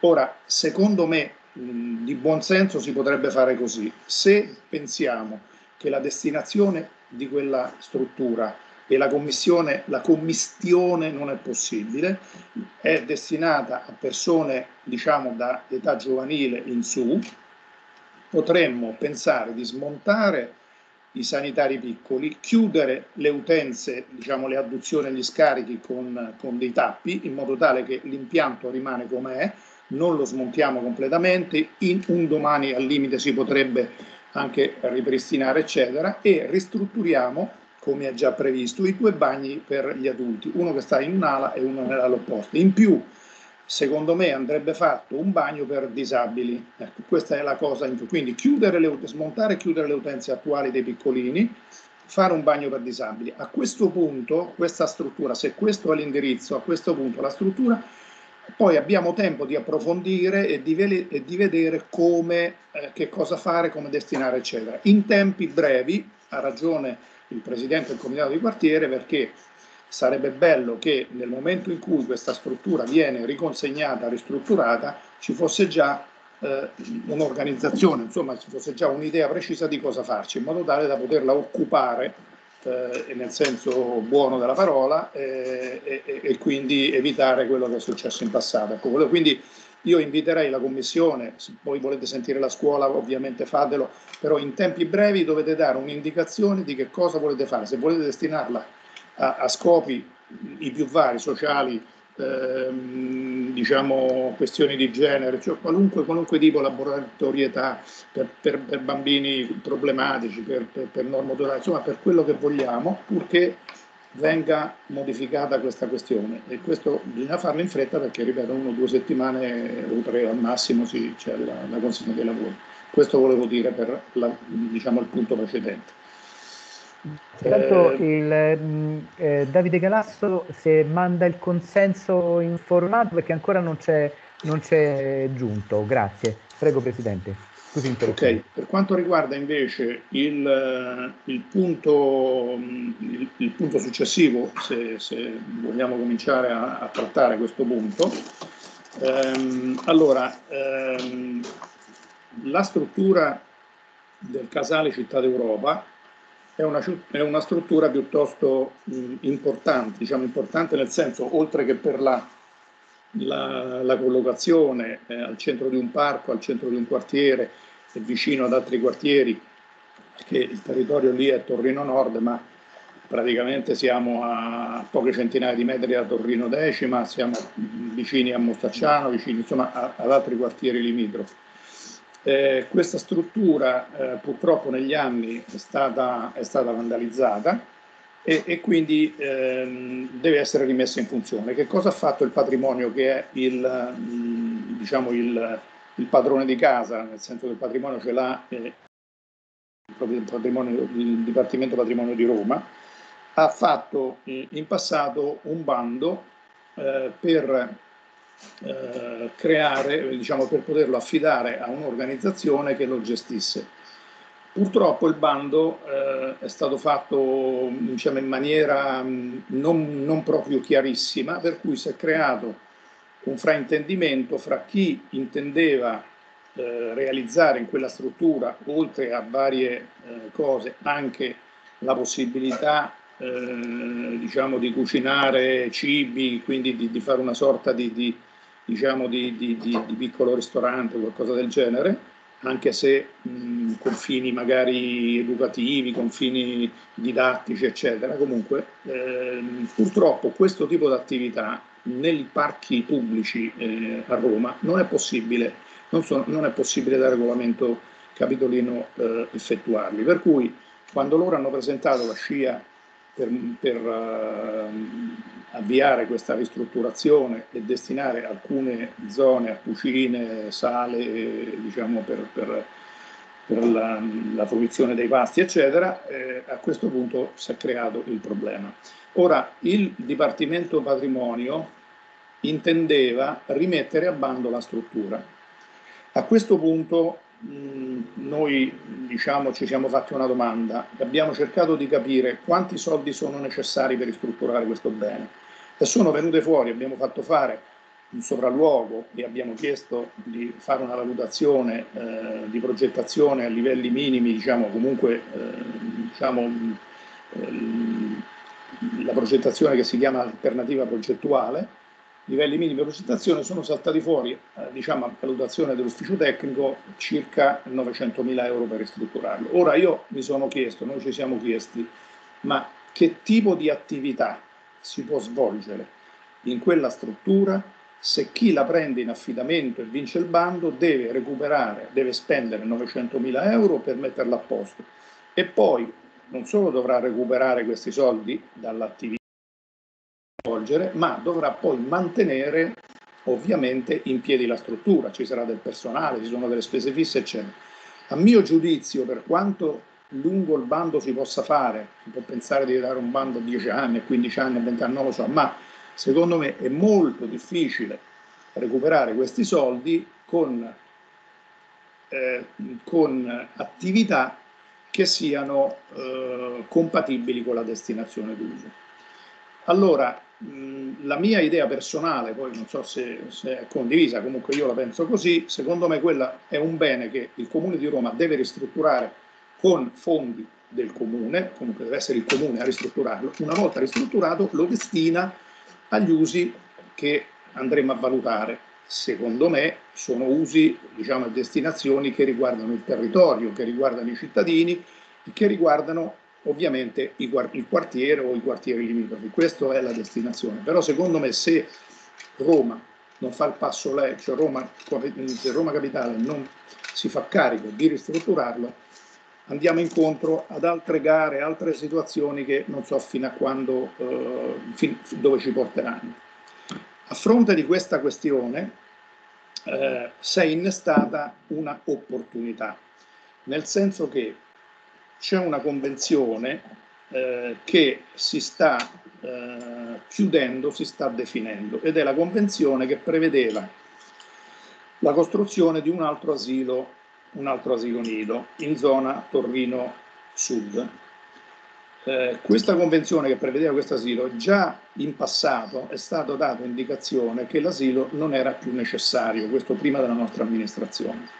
Per cui si sono resi disponibili circa 1.560.000 euro, qualcosa di questo genere qua, che in mancanza di opere da realizzare andrebbero versati. Allora, l'opera che è stata individuata dal PAU, che, attenzione, questo è un rapporto fra il Dipartimento Urbanistica e diciamo il convenzionato e la struttura, l'azienda che ha avuto la convenzione e quindi la concessione per costruire e realizzare opere a scomputo. Quindi l'accordo fra il Dipartimento PAU e il costruttore è stato che, non l'accordo, diciamo, il Dipartimento PAU ha pensato in prima battuta di rendere efficiente, fruibile, eccetera, il parco così chiamato Caterina Troiani, in via Caterina Troiani. C'è una vecchia storia che si perde negli anni di fondi utilizzati, che diciamo che questo parco l'amministrazione precedente l'aveva sostanzialmente commissionato e il costruttore l'aveva realizzato. Nel momento in cui però il costruttore, cioè il Dipartimento Ambiente, Servizio Giardini, doveva prendere in carico questo giardino, questa area verde, ha espresso delle perplessità, ha dato delle indicazioni per cui occorreva fare delle opere di contenimento del terreno, insomma delle opere per poterlo acquisire, ha dettato delle indicazioni che sono state recepite dal Dipartimento Ambiente e dal Dipartimento Urbanistica, e quindi il Dipartimento Urbanistica a questo punto vuole, anzi sta proprio in questi giorni mandando a Roma Capitale una proposta di chiusura della convenzione che prevede una parte di soldi verranno in una cifra intorno ai 390.000 euro, saranno utilizzati per completare e rendere fruibile una volta per tutte il parco Caterina Troiano. La cifra restante, e quindi stiamo parlando di circa 1.100.000, sono soldi che potrebbero essere utilizzati dal municipio, diciamo dal territorio. E da lì che è venuta l'idea di dire, visto che ci sono questi fondi e visto che sarebbero sufficienti sia per ristrutturare il casale, sia per eventualmente fare anche un'altra opera che era la messa in sicurezza dell'incrocio fra via Cina e via Fosso del Torrino, un altro punto diciamo debole dell'organizzazione del quartiere, si è pensato che si potevano utilizzare questi fondi. Quindi noi che cosa abbiamo fatto? Abbiamo fatto fare questa valutazione tecnico-economica, come vi ho detto, e quindi quando tutto procedesse in una certa maniera si potrebbero utilizzare, diciamo in realtà noi avevamo fatto anche una memoria di giunta in cui avevamo detto proprio che questi soldi volevamo utilizzarli per la ristrutturazione del casale, però c'è stata una commissione trasparenza, siccome ad alcuni consiglieri non gli stava bene il fatto che noi avessimo preso questa decisione approfittando della situazione che c'erano questi soldi disponibili subito, io mi sono premurato di dire al Dipartimento Urbanistica fate finta di nulla, nel senso che lasciamo decidere a questo punto alle commissioni quali sono il modo di impegnare questi soldi. Resta comunque valido il discorso che questi soldi a chiamata diretta del comune il costruttore li deve versare, e versandoli, se ci sono nel municipio, nel territorio dei progetti pronti, possono essere finanziati con questi soldi qua.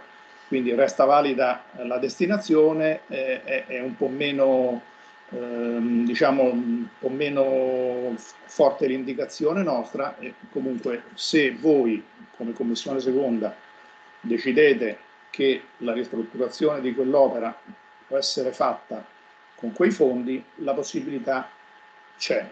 Qualora invece questi fondi fossero destinati ad altre opere, però vorrei mettervi un discorso un po' lungo, però insomma casomai ci ritorniamo sui dettagli se volete, però attenzione, quando il momento in cui vengono richiesti questi fondi, se il municipio ha dei progetti pronti da poter finanziare, quindi con progettazioni almeno a livello minimo già fatto e iscrizione nel TUP, possono essere utilizzati.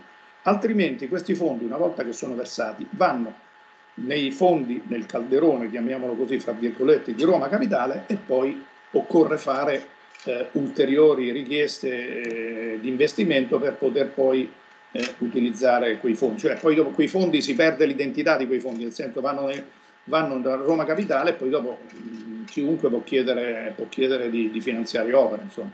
Non c'è più diciamo, un riconoscimento diretto fra quei soldi versati e le attività nel quartiere.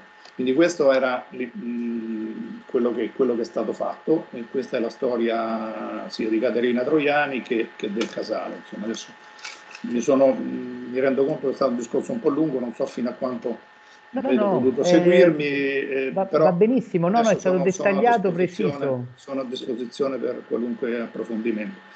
Vi preannuncio una cosa, siccome alle 11 ho un collegamento con Euro SPA e per diciamo, la presentazione di un'applicazione su turismo e diciamo che riguarda diciamo, degli itinerari artistici e naturalistici del territorio, vi devo poi lasciare magari solo per 10 minuti e poi ritorno. Sì. Mi scuso già in anticipo.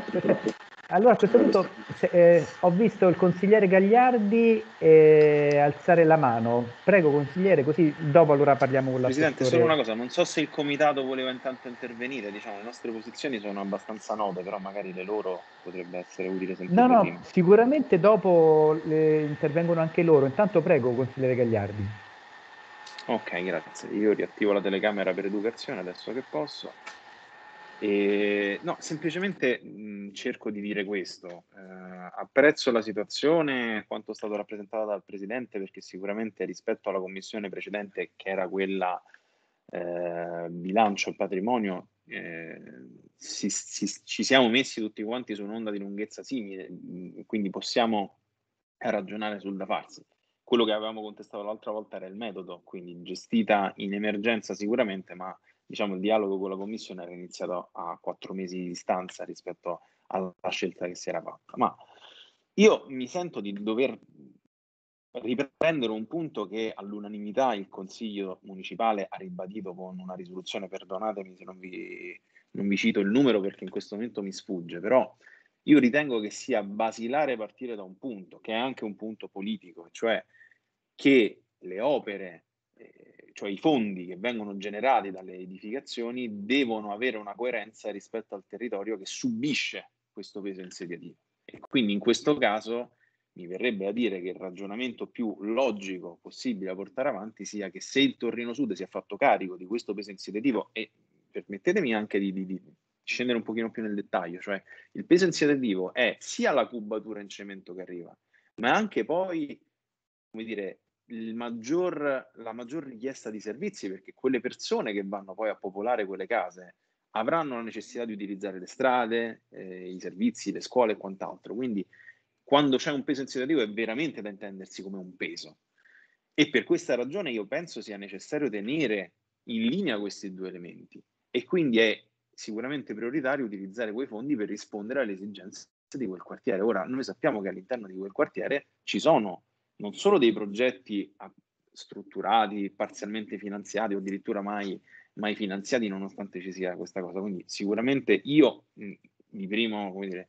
di getto mi verrebbe da dire che c'è la necessità di risolvere la viabilità di Fosso del Torrino Viacina, perché è un punto nodale dello snodo negli accessi sulla grande viabilità dal Torrino, diciamo da tutta la zona Torrino Nord, Sud e Decima verso il resto di Roma, e al contrario.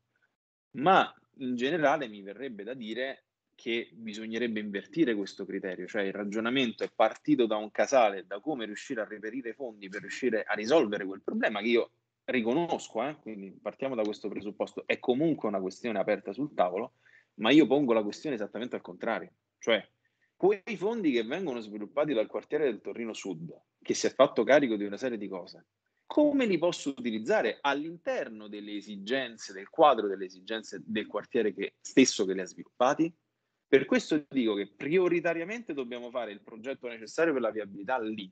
Poi possiamo andare a prendere in considerazione, per esempio, il progetto di pedonalizzazione della piazza Cina, che sappiamo essere stato approvato, anzi parzialmente finanziato, ma non verrà portato a completamento perché i fondi non ci sono. Un altro ragionamento che mi permetto di mettere sul tavolo, poi spero che con il comitato si può parlare, di questo potrebbe essere anche la realizzazione del famoso plateatico per la zona a mercato su via Sanzotta, per risolvere con un colpo due problemi, cioè la sistemazione di quello che era il vecchio ente comunale del commercio e dall'altra parte anche per creare una zona nuova di servizio, una zona cuscinetto fra due quartieri, uno più popolare che è quello di Decima, l'altro più una realtà differente anche socialmente che è il Torrino Sud, liberare il parcheggio nei 2 giorni settimanali di fronte alla metro, che per tanto e tanto tempo la stessa nostra polizia locale ci dice che comunque rappresenta un problema e abbiamo sempre questo elemento da spostare. Tra l'altro vi segnalo che la Giunta aveva identificato all'interno del quadro delle ricollocazioni delle postazioni di Via l'America, proprio lì su via Sanzotta, adesso l'assessore sicuramente saprà dirlo meglio di me, mi ripare di ricordare 10 postazioni, poi non so bene come si è evoluto lì l'elemento, quindi questo potrebbe essere sicuramente un altro punto da prendere a riferimento, così come pure potrebbe essere un punto di riferimento di utilizzare questi soldi appunto per andare a intervenire magari sulla scuola o su altre cose che si trovano, altro patrimonio che si trova sempre lì in zona, per poter rispondere appunto alle esigenze del quartiere. A questo punto, esaurite le necessità che sono aperte, cioè io quello che voglio dire è che purtroppo costruita in questi termini, questa vicenda, che è una vicenda comunque sia che può avere degli sbocchi positivi, rischia di diventare una guerra fra quartieri, perché nel momento in cui noi abbiamo già detto ad un'altra lottizzazione, perché poi il problema è questo, vengono sviluppati all'interno di un comparto e si vuole portarli all'interno di un altro comparto, di un'altra lottizzazione, quindi facendo una modifica che porti veramente al di fuori. Ora, in realtà è già parzialmente avvenuta sul parco di Caterina Troiani e quindi sicuramente c'è già un drenaggio di fondi verso il Torrino Nord. Però questa cosa deve essere un po' governata, perché altrimenti il rischio qual è? Che il Torrino Sud rimane con le sue criticità, con le sue necessità, e 3/4 dei fondi che ha sviluppato per un problema di cui si è fatto carico vengono poi invece ripartiti su dei territori che hanno anche loro le loro necessità, ma che sono terzi. E quindi diventerebbe un problema di trascinamenti, perché poi come risolviamo Piazza Cina, poi come risolviamo il problema del mercato, poi, cioè le emergenze ci sono sempre. Ed è politicamente, secondo me, molto sbagliato e molto pericoloso aprire un terreno di confronto di questo tipo, perché poi inevitabilmente è dietro l'angolo che il rischio diventa come facciamo a rispondere alle esigenze dal punto di vista Torrino Nord, come facciamo a rispondere alle esigenze del quartiere dal punto di vista Torrino Sud. Ma non è questo il punto, perché secondo me da questo punto di vista c'è stata sicuramente una lettura che avrà senso per chi l'ha proposta, ma un problema politico di fondo che rischia di creare una frattura. Ultimo punto su cui penso di assolutamente stimolare le corde del presidente Mancuso. Io inviterei a fare un ragionamento sui costi dell'intervento del parco di Caterina Troiani, perché continuo a ritenere che la cifra individuata sia una cifra particolarmente alta e che quindi probabilmente anche all'interno di questo si potrebbe creare delle economie e gestirle ripartendole sulle necessità del territorio. Grazie. Spero di partecipare a questo dibattito con l'intervento anche da parte del territorio. Grazie. Sì, allora io ho visto che ci sono 3 interventi. Allora, prima che vada via il Presidente per un quarto d'ora che si assenta, ci ha detto Genesio Pino del Comitato di Quartiere 10ª Torrino Sud. Sì, grazie Presidente.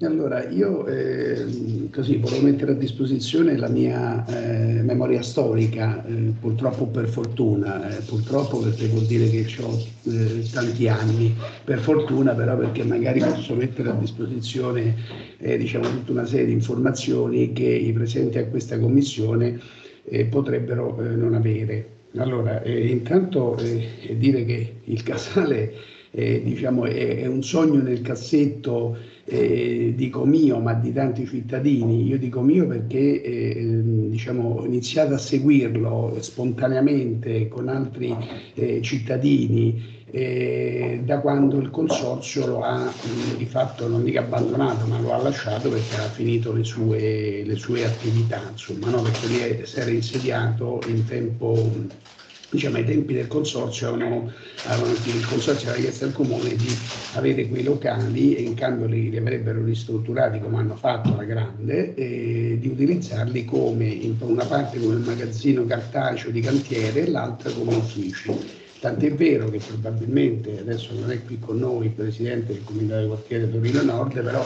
all'epoca facemmo anche un paio di assemblee pubbliche lì, per cui utilizziamo chiedendo il permesso al Consorzio, utilizziamo la sala, diciamo che io chiamo la sala grande, insomma lì c'era una sala abbastanza grande e ben messa, per cui voglio dire, torniamo indietro di almeno, non dico 20 anni, se non sono 20 perché il tempo passa velocemente, ma 15 ci sono tutti. Allora, da lì siamo partiti con un, come dire, lasciare andare il bene pubblico, perché alla luce di tutto c'è questo, il fatto di avere appunto la responsabilità come amministrazione di un bene pubblico che poi era dell'amministrazione, per cui c'è stata proprio l'assenza totale sia del comune che del municipio. E tanto è vero che tutta una serie di iniziative promosse da me, da me personalmente o dal Comitato di Quartiere Torrino Sud insieme al Comitato di Quartiere Torrino Nord sono state tutte iniziative che per voler mantenere alta l'attenzione su quel sito, su quell'immobile, ma ripeto non scarsissima attenzione, ma l'assenza completa sia del municipio che del comune. Fino a quando siamo arrivati poi al punto che Santoro ci preparò la sua campagna e fece un pezzo della sua campagna elettorale su quello, dicendo che voleva fare tutta una serie di cose che l'avrebbe aperto, Dopodiché arriviamo ai giorni, diciamo, alla giunta di adesso, dove abbiamo vissuto assieme, e tutti lo sanno, delle vicende tra il Dipartimento e il Municipio, per cercare di mettere in piedi e far fruire a tutta la collettività quel luogo. Quel luogo che si presta, proprio come diceva il Presidente, siccome è posizionato in un punto che è limitrofo non tanto al Torrino Sud e a... C'è molto rumore di fondo, per favore, se potete chiudere i microfoni. Sì, prego.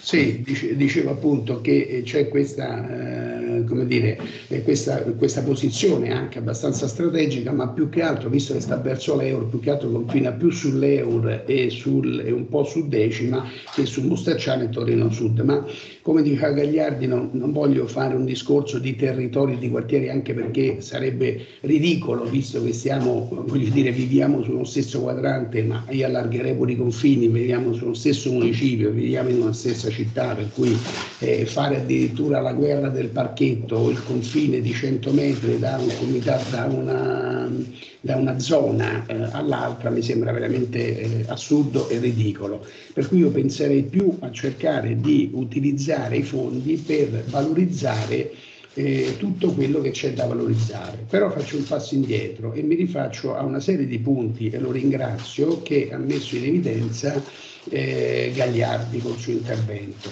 Allora, intanto vorrei ricordare a tutti che 31.000 metri cubi, che erano una compensazione sicuramente non voluta dai cittadini, ma voluta dalla amministrazione comunale, come una mannaia che hanno tirato giù su tutta Roma, diciamo dal primo Rutelli in poi, perché non c'è stato un segno di discontinuità rispetto al cemento da distribuire a Roma, per cui non c'è stata né discontinuità né nelle giunte di destra o di sinistra, perché lì il padrone, che è il costruttore, che sono i costruttori, hanno sempre, come dire, sono sempre riusciti ad avere alleanze sia con una parte politica che sull'altra, per cui voglio dire, senza segni di discontinuità abbiamo continuato a spargere cemento su tutta la capitale, su tutta la città in modo indiscriminato, e questo ci ha portato a dover ricevere, perché non è stata una nostra scelta, ci hanno paracadutato questi 31.000 metri cubi su una collina che ricorda a tutti che ci hanno praticamente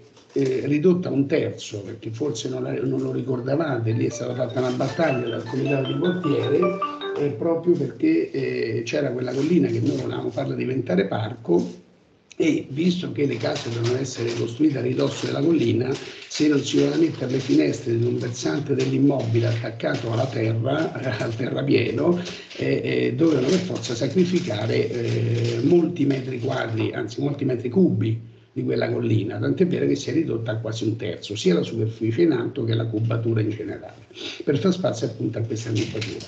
Appunto per questo oggi, a distanza di 15 anni, vedere che mi permetto di dire, Gagliardi, nell'ipotesi che si vuole fare l'investimento di 900.000 euro sul Casale, 400.000 sul Parco Troiani, non sarebbe solo un terzo, sarebbe la totalità dei soldi, dei compensi, diciamo, di Marronaro, verrebbero diciamo fatti ricadere completamente, in piena totalità, sul territorio del Torino Nord, in parte su Troiani e l'altra parte sul Casale, giustificando il fatto che io intendevo che rimaneva un terzo se si faceva solo l'intervento. Scusate, di via Centro.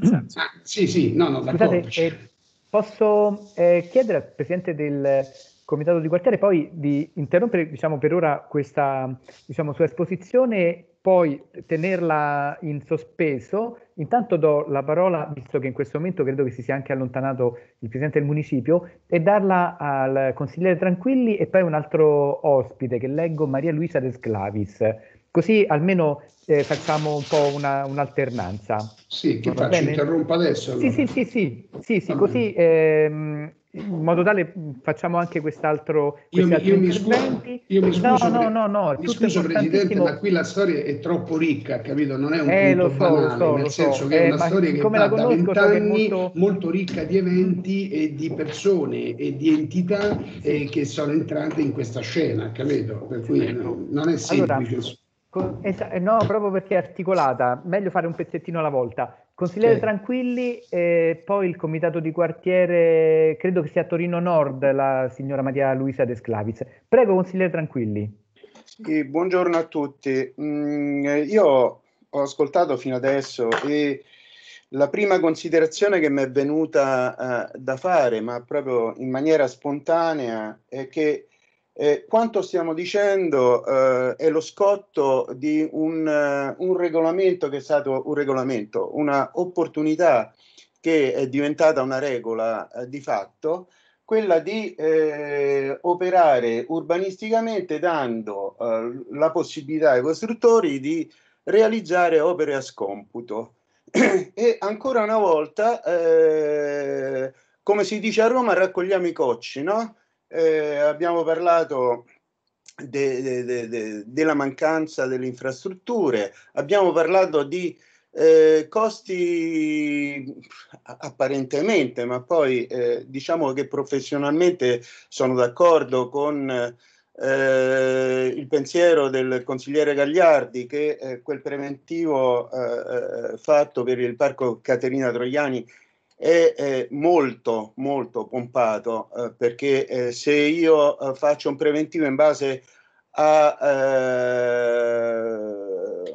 al preziario regionale è un regalo che faccio al costruttore. Di solito il preziario regionale è un riferimento che si fa al quale poi si chiede un ribasso, di conseguenza è un regalo che faccio al costruttore dicendogli quanto mi costa questo, mi fa l'elenco e io professionalmente posso farvene 10, uno più caro dell'altro perché aggiungo, tolgo, eccetera. È un giochino che... E alla fine bisogna vedere anche quanto certe cose servono. Non ci dimentichiamo che sempre in quella zona è stato realizzato un asilo in zona a rischio R4. Io mi domando, ma chi ha dato la concessione, ma dove era in quel momento? Non ha considerato... Per cui...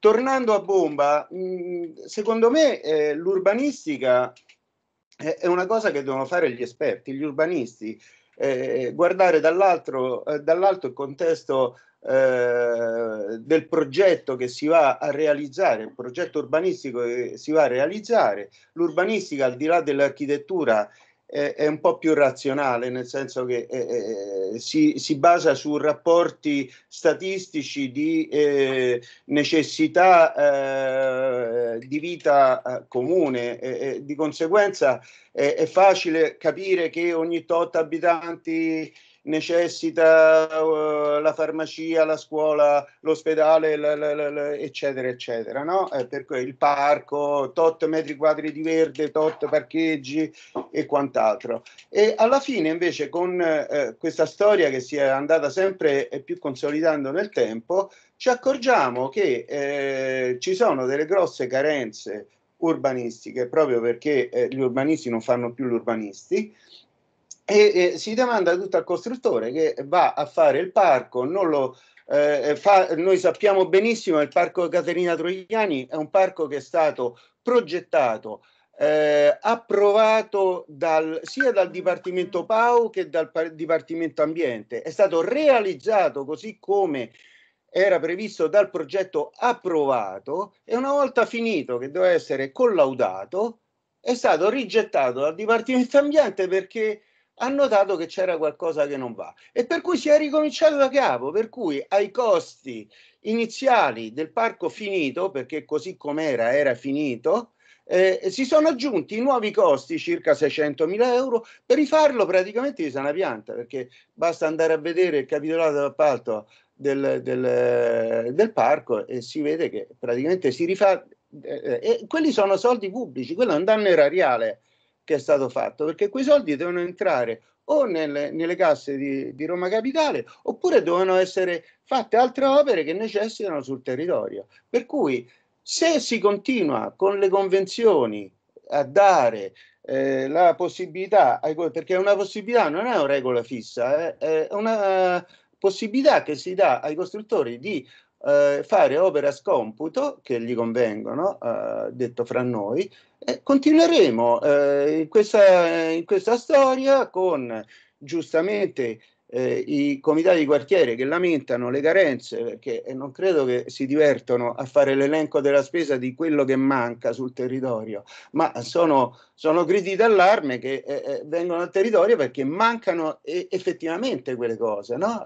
Perché si soffrono queste mancanze, e di conseguenza se la storia continua così per i prossimi anni saremo sempre qua, o chi ci sarà dopo di noi, a parlare di queste cose, per cui andrebbe fatto un attimo il punto della situazione e ricominciare a far fare l'urbanistica agli urbanisti, eccetera eccetera. Posso prendermi la libertà di chiederle una cosa? Mi scuso con tutti gli altri, ma il consigliere Tranquilli è un valente architetto. Ciò che in qualche modo ha evidenziato anche il consigliere Gagliardi, che lo ringrazio perché in effetti ha fatto una disamina di alcune esigenze, insomma, del quartiere importanti.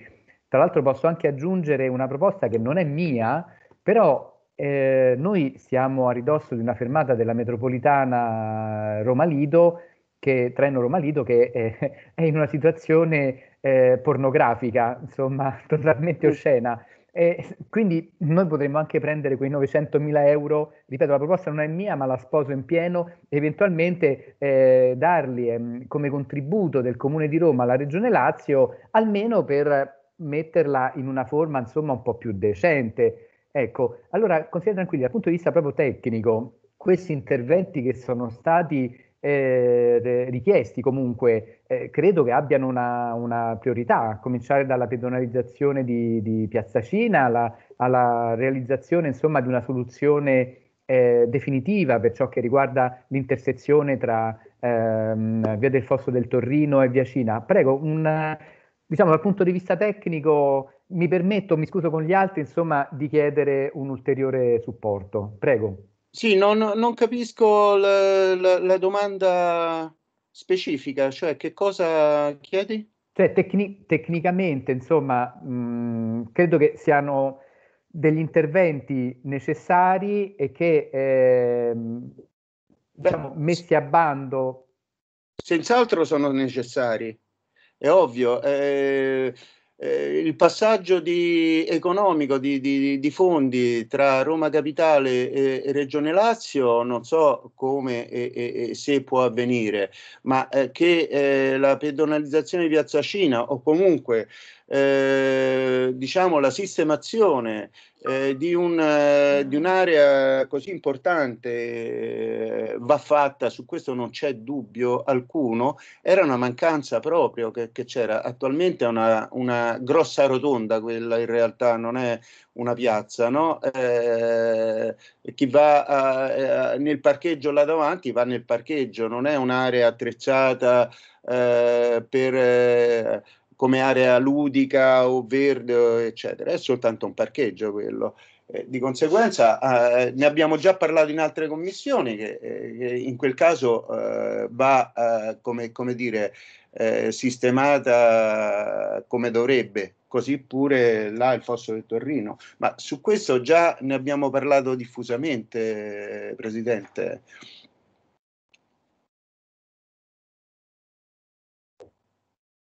Ecco, grazie dell'intervento. Do la parola alla signora Maria Luisa De Sclavis. Sì, buongiorno, grazie della parola. Sono Maria Luisa De Sclavis, consigliera appena entrata, insomma, da un anno del Comitato di Quartiere Torrino Nord e sono portavoce appunto degli altri consiglieri.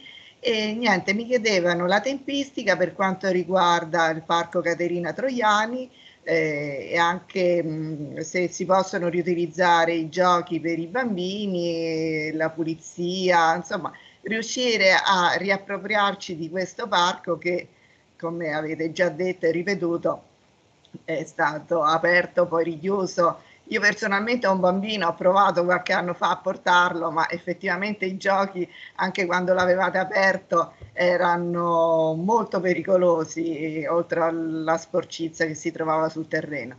Per cui ecco, vorrei sapere se c'è una programmazione, una tempistica per sapere appunto quando poter È tornato il Presidente, quindi sicuramente ci potrà dare una risposta. Comunque Grazie, a noi risulta che non è mai stato... domanda, non è mai stato aperto il parco comunque. Prego, prego, continui, poi dopo do la parola alla consigliera Presidente Volini. La ringrazio ancora. Sicuramente ne sarete al corrente, insomma, conoscendo il territorio. C'è quel posteggio che si trova vicino a Piazza Tarantelli, che ha un cancello pericolante che viene aperto, questo posteggio, diciamo, al servizio del mercato del mercoledì e venerdì. Il cancello è pericolante anche quando ci si passa con la macchina in quei 2 giorni, insomma, che c'è il mercato rionale, è a rischio caduta. Inoltre sapete tutti in che condizioni si trova, no? Che è in stato d'abbandono da numerosi anni. Se si poteva intervenire e renderlo appunto fruibile, anche perché io mi immagino un turista, comunque una persona che scende alla fermata metro di Tor di Valle e si trova una fermata metro in quelle condizioni, un posteggio come avete visto, insomma, che è in stato di abbandono, con un cancello pericolante. Poi sappiamo tutti che il cancello pericolante, insomma, può creare gravi danni anche al passante. Per cui ecco, queste sono adesso le 2 cose che mi sento di sottoporre a voi, se è possibile. La ringrazio. Grazie. Allora, prima di dare la parola al Presidente, consigliera Presidente Vicario Volini. No, grazie, faccio parlare tranquillamente il Presidente, tanto mi è stato un puro errore, alzeremo. Grazie Presidente. Va benissimo. Io l'unica cosa che non ho sentito il Presidente è che tra le varie ipotesi messe in campo non era una mia idea, ma l'ho sposata immediatamente quando me l'hanno comunicata. Eventualmente 900.000 euro potrebbero anche essere utili per sistemare almeno in parte quell'oscenità, insomma, che c'è rimasta dal, diciamo, credo che sia la competenza della Regione Lazio, della stazione di Tor di Valle, che è in uno stato utilissima, una stazione veramente importante, che però è in una situazione veramente sembra postuma di un bombardamento. Prego Presidente, allora queste risposte del comitato, queste domande del comitato di quartiere del Torrino Nord. Non si sente? Non si sente? Sì, ho sentito solo le domande della signora De Sclavis, non so se ce ne sono poi delle altre, casomai me le riformulate per una risposta. Allora, i tempi di realizzazione del Parco Caterina Troiani. Allora, purtroppo, come accade sempre ogni volta che affrontiamo un tema, scontiamo sempre problematiche che vengono da lontano. Cioè, nel momento in cui le amministrazioni precedenti avevano stabilito che non serviva più la scuola, che doveva fare come opere a scomputo il costruttore che aveva edificato in zona Torrino Sud, la convenzione non è stata mai modificata, per cui nel momento in cui siamo andati a sollevare il problema del Parco Caterina Troiani, ci è voluto un po' di tempo, perché abbiamo dovuto interloquire sia col Dipartimento Urbanistica che col Dipartimento Ambiente. A un certo punto ci siamo trovati con visioni differenti, per cui a quel punto, visto che la responsabilità è del Dipartimento Urbanistica, perché è lui che ha stipulato la convenzione con il costruttore, ovviamente prendono le decisioni che ritengono migliori, insomma, delle decisioni da prendere. Questo per quanto riguarda il pregresso. Ora, questa convenzione, questa proposta di modifica di convenzione, all'interno della quale, cioè la proposta di modifica di convenzione in cui si dice la scuola non serve più, quindi questi soldi vanno utilizzati per una parte per ristrutturare e finire la sistemazione del Parco Caterina Troiani, e per il resto sono fondi che vanno versati. Ora, questa proposta sta andando proprio in questi giorni verso l'Assemblea Capitolina. Non so quando verrà calendarizzata in Assemblea Capitolina. Nel momento in cui verrà calendarizzata questa discussione, l'Assemblea Capitolina si esprimerà e se dà parere positivo a quanto proposto dall'urbanistica, torna indietro e l'urbanistica firma la chiusura della convenzione con il costruttore. Da quel momento il costruttore può operare sul parco Caterina Troiani e realizzare i lavori che gli sono stati chiesti dal Dipartimento Ambiente. Ora, lei tenga presente che solo, purtroppo ci è voluto qualche mese perché la convenzione fosse vista, rivista, verificata, preparata, inoltrata, eccetera. Per cui quanto tempo ci metterà l'Assemblea Capitolina a dare il parere non glielo posso dire, perché non direi mi esprimerei con delle date non certe. E poi quanto tempo ci mette il costruttore una volta firmata la convenzione, la chiusura della convenzione, a realizzare l'opera, anche questo non glielo so dire. Credo che però sia abbastanza rapida la cosa, perché dovete tenere presente che l'area è ancora in capo al costruttore. Ovviamente il costruttore si deve far carico della recinzione, che è stata fatta anche provvisoria perché ci passava gente e la zona era pericolosa. I giochi non possono essere utilizzati perché sono ancora pericolosi fino a che non si sistemano. La recinzione viene spesso tagliata, aperta e quindi devono reintervenire. Gli abbiamo chiesto più di una volta di fare sfalci del verde e tenerla, per quanto possibile in sicurezza, e quindi anche il costruttore ha fretta di risolvere il problema e levarsi questa rogna, diciamo così, fra virgolette. Per cui nel momento in cui l'Assemblea Capitolina voterà a favore di questa modifica di convenzione, di questa chiusura di convenzione, credo che in poco tempo poi il costruttore provvederà. Quello che posso fare, posso eventualmente tenervi aggiornati sia come comitato di quartiere che come commissione. Magari se fra un mesetto mi mandate una mail, qualcosa del genere, o tramite commissione o tramite consiglio di quartiere, io mi informo e vi spero di potervi dire quando verrà calendarizzata questa questione. Quindi questo è l'iter. Purtroppo io capisco che il cittadino dice vabbè, a giugno, a luglio, agosto, a settembre, quando mi ridai questo parco? Però purtroppo, seguendo un po' quello che ho detto, si capisce che non è facile dare delle risposte.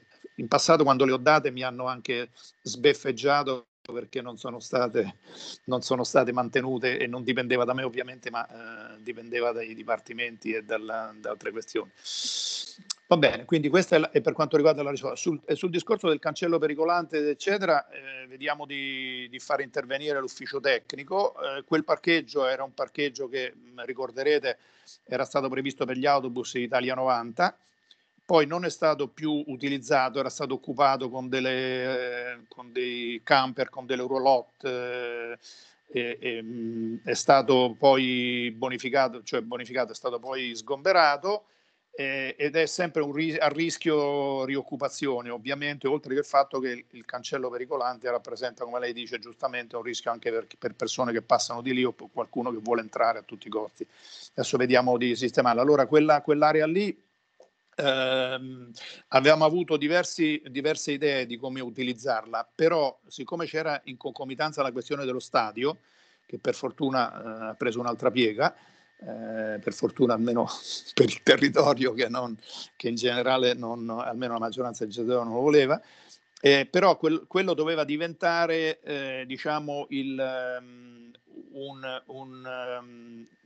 un parcheggio di scambio per i mezzi per le metropolitane, per cui doveva essere occupato così. Non aveva senso farci delle cose, recuperarlo, se poi dopo andava comunque ci dovevano rimettere le mani sia sulla fermata di Tor di Valle come come metropolitana che come aree limitrofe, quindi non abbiamo potuto fare progetti perché sapevamo che qualora fosse andato avanti il discorso dello stadio, quelle aree sarebbero state ristrutturate e adeguate alle nuove situazioni. Ora mi pare che la questione stadio a Tor di Valle sia superata e quindi torna all'attualità che cosa fare con queste aree. Insomma, ce ne occuperemo adesso, vediamo innanzitutto di togliere il pericolo del cancello fatiscente. Insomma. Spero di aver risposto. La ringrazio. Perché io nel frattempo ricordavo alcune cose, diciamo l'aveva già detto anche il consigliere Tranquilli, così mi faceva piacere anche ricordare che la nostra commissione, quando fu presentato il progetto di 863.000 euro da parte del proponente, pareva con l'avallo del Dipartimento Ambiente, partì immediatamente una nostra nota che andò anche al di fuori del perimetro del Comune di Roma, perché ci sembrava un po' fuori luogo. Così come io apprezzo nuovamente, insomma, il rilievo che ha fatto l'architetto Tranquilli, consigliere di questo municipio, di questa commissione, perché a noi, ripeto, questi 390.000 euro, insomma, ci sembrano veramente, veramente eccessivi, quando la Commissione in passato, e su questo ringraziamo anche l'assessore Maiolati. 600.000 euro, Paolo? No, 860.000 euro erano. E ringrazio l'assessore appunto Maiolati, che all'epoca fece da mediazione e noi trovammo un compromesso sicuramente valido, ma era tipo la metà, insomma, della cifra attuale, con delle esigenze, insomma, che erano delle migliorie rispetto a quelle che erano state le realizzazioni. Allora, qui vedo due consiglieri del comitato, due ospiti. Allora, prima Davide Galasso, prego.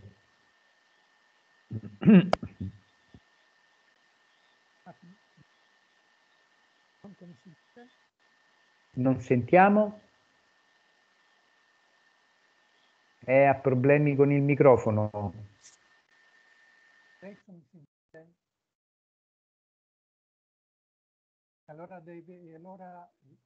No, si sente lontanissimo.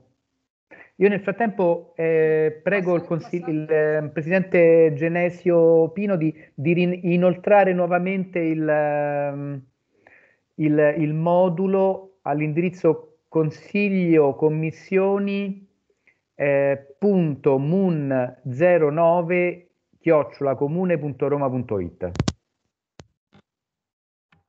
Allora, dottor Galasso, prego. No, si sente lontanissimo. Senza microfono? Con l'altoparlante? Adesso mi sentite? Sì, anche se lontano, però sentiamo. Allora, intanto grazie per la possibilità di intervenire. A proposito dei numeri che si dicevano, li ricordo tutti quanti. 250.000 euro per la sistemazione del parco nel verbale del verbale 31/17.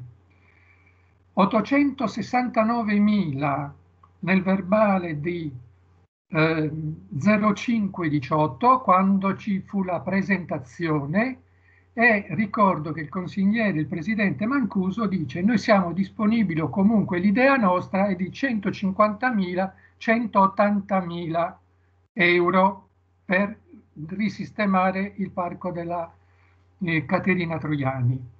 L'ultimo che mi state dicendo sono 480.000 euro. Allora, su questo, se ci sono novità, è interessante saperlo.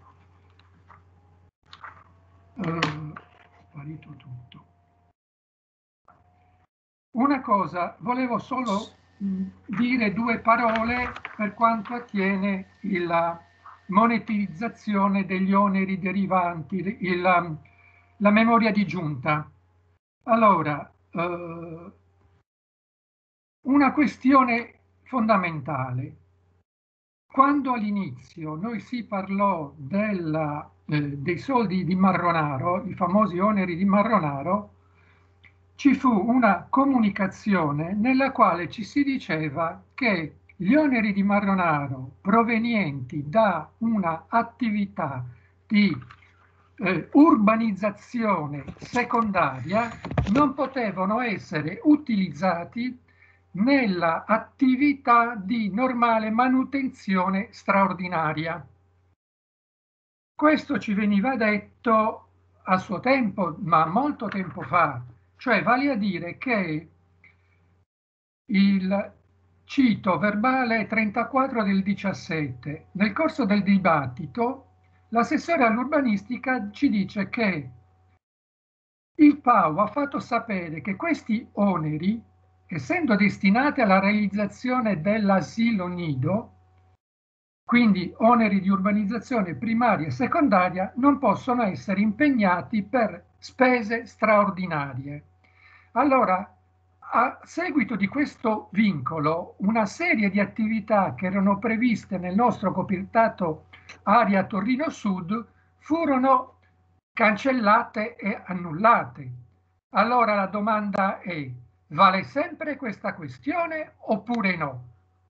È importante perché significa anche che manutenzione straordinaria dello stesso casale non è applicabile in quanto non stiamo parlando di opere di manutenzione primaria e secondaria. L'elenco lo sapete, basta vedere come si dice, nel piano regolatore, eccetera. Quindi, se nell'analisi la domanda e la richiesta è se nell'analisi dei fondi derivanti dalla mancata realizzazione delle opere Marronaro sono possibili ad essere utilizzati nella riqualificazione del casale Città d'Europa. E questo vale per questo, vale anche per tutte le altre ipotesi che poi si dovrebbero fare. L'altra cosa, sempre sul casale d'Europa, capire cosa significa riqualificarlo, se poi è essendo un'operazione che già è stata fatta dalle amministrazioni 5 anni fa, 6 anni fa, prima del bando, ma se non abbiamo l'idea chiara dove andiamo a parare, potrebbe succedere la stessa cosa, la medesima cosa, che si mettono i soldi, si costruisce, dopodiché siamo punti a capo perché il bando che viene fatto non viene rispettato, non è chiaro, eccetera.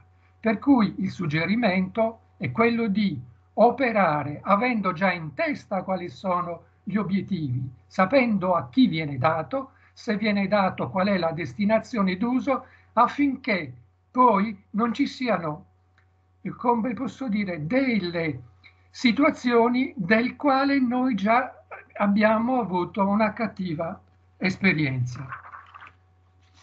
Questo vale sempre. Ricordiamo e ricordo a me stesso che un altro punto sulla quale si è discusso e si è sempre discusso e ci sono delle risoluzioni, sono le risoluzioni che lo stesso Consiglio municipale ha fatto, vale a dire che,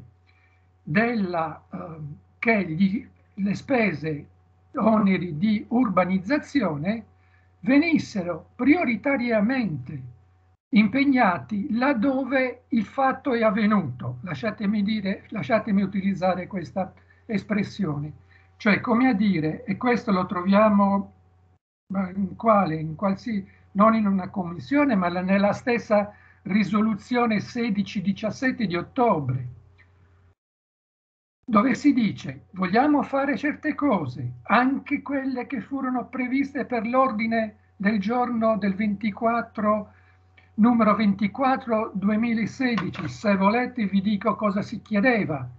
Si chiedeva praticamente di mettere su un po' di manutenzioni, ma non furono fatte per il motivo che ho detto prima, e inoltre si parlava, sempre nella risoluzione della 16-12, di poter mettere il plateatrico in prossimità della via Sansota, cosa che si può fare in quanto opera rientrante tra quelle di urbanizzazione secondaria.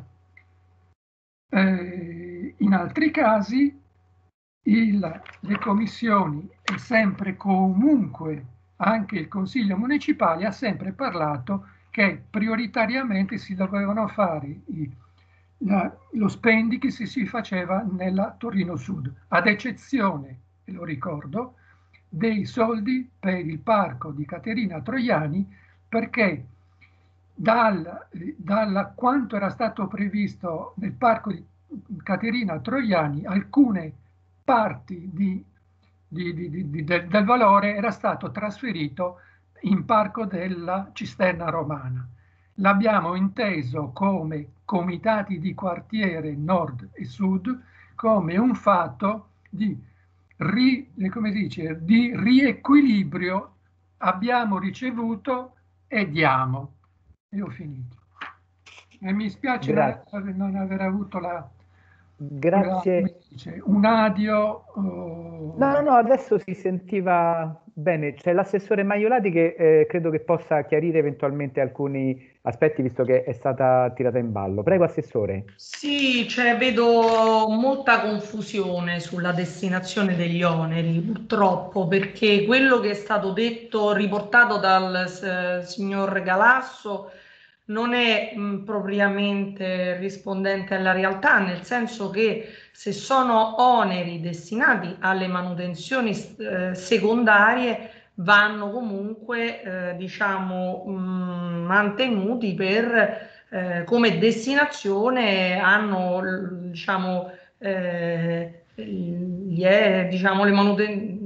manutenzioni secondarie, perciò il casale rientra perfettamente in questa categoria. Quello che assolutamente non si può fare è tramutare oneri per manutenzioni straordinarie o secondarie in manutenzioni ordinarie, perché noi come municipio più volte abbiamo chiesto che gli oneri della manutenzione straordinaria o che hanno come destinazione le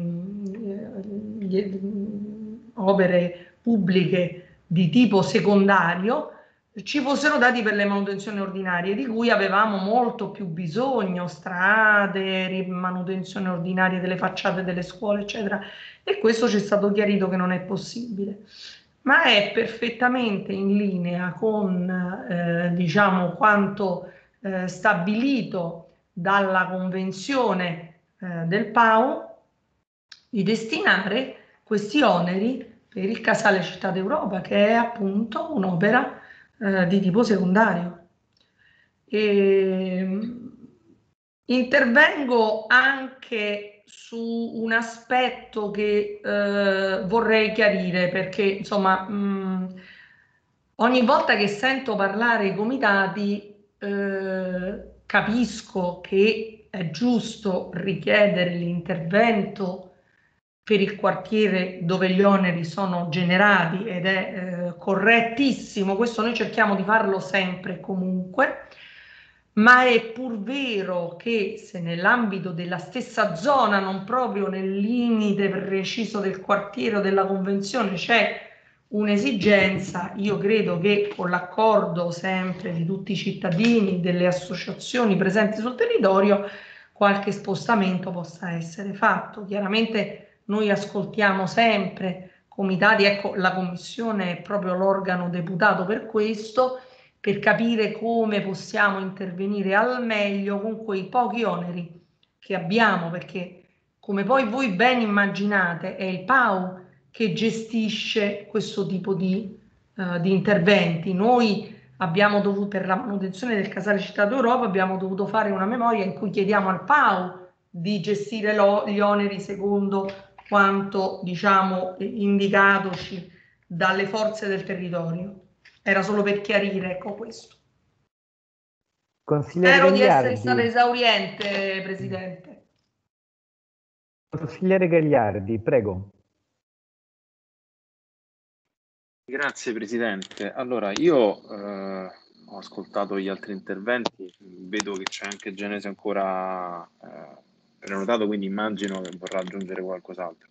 No, solo perché Io mi prima sento mi è stata tolta la parola, allora volevo finire. Sì, perché l'avevo interrotto io prima nel senso, per non fare Presidente, un se vuole io intervento unico e poi perché No, non c'era no, il no. Presidente del Municipio. No, Gagliardi, vai avanti, tranquillo. Prego. Prego, Gagliardi. Gagliardi è scomparso. È proprio caduta Perdonatemi, la la linea. tecnologia Ah, no, eccolo. si è ribellata Sì. a me. Prego, Non prego. volevo. No, allora, io ribadisco, anche sulla scorta di quanto ha appena detto l'assessore, mi farebbe piacere se si riuscisse a uscire da questo, se non da questa, insomma, dalle prossime sedute di commissione con un atto di indirizzo politico che ci possa almeno chiarire la roadmap che vogliamo prendere in considerazione. Io mi sento però di fare un ragionamento, quindi ribadire in parte quello che ho detto prima, perché l'assessore giustamente faceva questa distinzione, a parte che mi sento di dire che noi siamo comunque obbligati a fare una modifica della Convenzione, quindi probabilmente una parte delle rimodulazioni sulle destinazioni delle cifre potrebbero anche essere compatibilmente con la normativa inserita all'interno di questo passaggio, ma al di là di questo, se dobbiamo attenerci alla 865 e quante altre, quindi a tutte le normative che ci danno l'elenco della spesa delle opere che è possibile fare, tutte le opere che ho segnalato, che il comitato ha segnalato all'interno del quartiere, sono comunque compatibili, salvo alcuni specificissimi interventi di manutenzione ordinaria compatibili con la destinazione che noi abbiamo. Ma il punto che vorrei sollevare è un altro, ed è: io non vorrei che la scelta di rifondere tutti questi oneri all'interno del casale sia disgiunta però dalla ragione per cui lo stiamo andando a fare. Cioè, secondo me, per dirla in altri termini, è necessario avere prima ben chiara in mente l'idea di che cosa vogliamo fare con quel casale e quindi poi muoverci di conseguenza. Sarò molto esplicito da questo punto di vista. Se riteniamo che all'interno di quel casale si debbano svolgere funzioni istituzionali, ha assolutamente senso che la macchina pubblica si carichi del 100% della ristrutturazione, perché saranno dei locali all'interno del quale farai il suo servizio. Se però immaginiamo che quella destinazione di quel casale possa essere, per esempio, data al terzo settore e in questo senso ampissimo da delle realtà che seguono la disabilità alle realtà che seguono le donne vittime di violenza e quant'altro, già possiamo anche immaginare un intervento più ridotto da parte della macchina pubblica, che quindi fa magari interventi strutturali eccetera, e poi un piccolo autorecupero da parte del soggetto aggiudicatario del bando, e così possiamo creare tutti quanti gli scenari possibili e immaginabili. Però rendiamoci conto che noi stiamo giocando con un elemento che manca in tutta questa equazione, cioè che ad oggi quel casale, per moltissime, questa era una cosa che tra l'altro avevamo condiviso anche con il presidente del municipio in un'altra chiamata, in un'altra commissione, se noi non facciamo il dovuto e necessario intervento urbanistico per fare in modo che quelle strutture possano essere utilizzabili anche per l'autosostentamento, chiamiamolo così, delle associazioni che eventualmente ci andiamo a mettere là dentro, cioè se lì dentro non si può fare neanche un minimo di attività, non dico commerciale, ma di rientro economico, quindi il piccolo punto di ristoro, il piccolo laboratorio artigianale, quello che sia, è chiaro che noi naturalmente stiamo andando a precludere a tutta una fetta di possibili utilizzi quella struttura.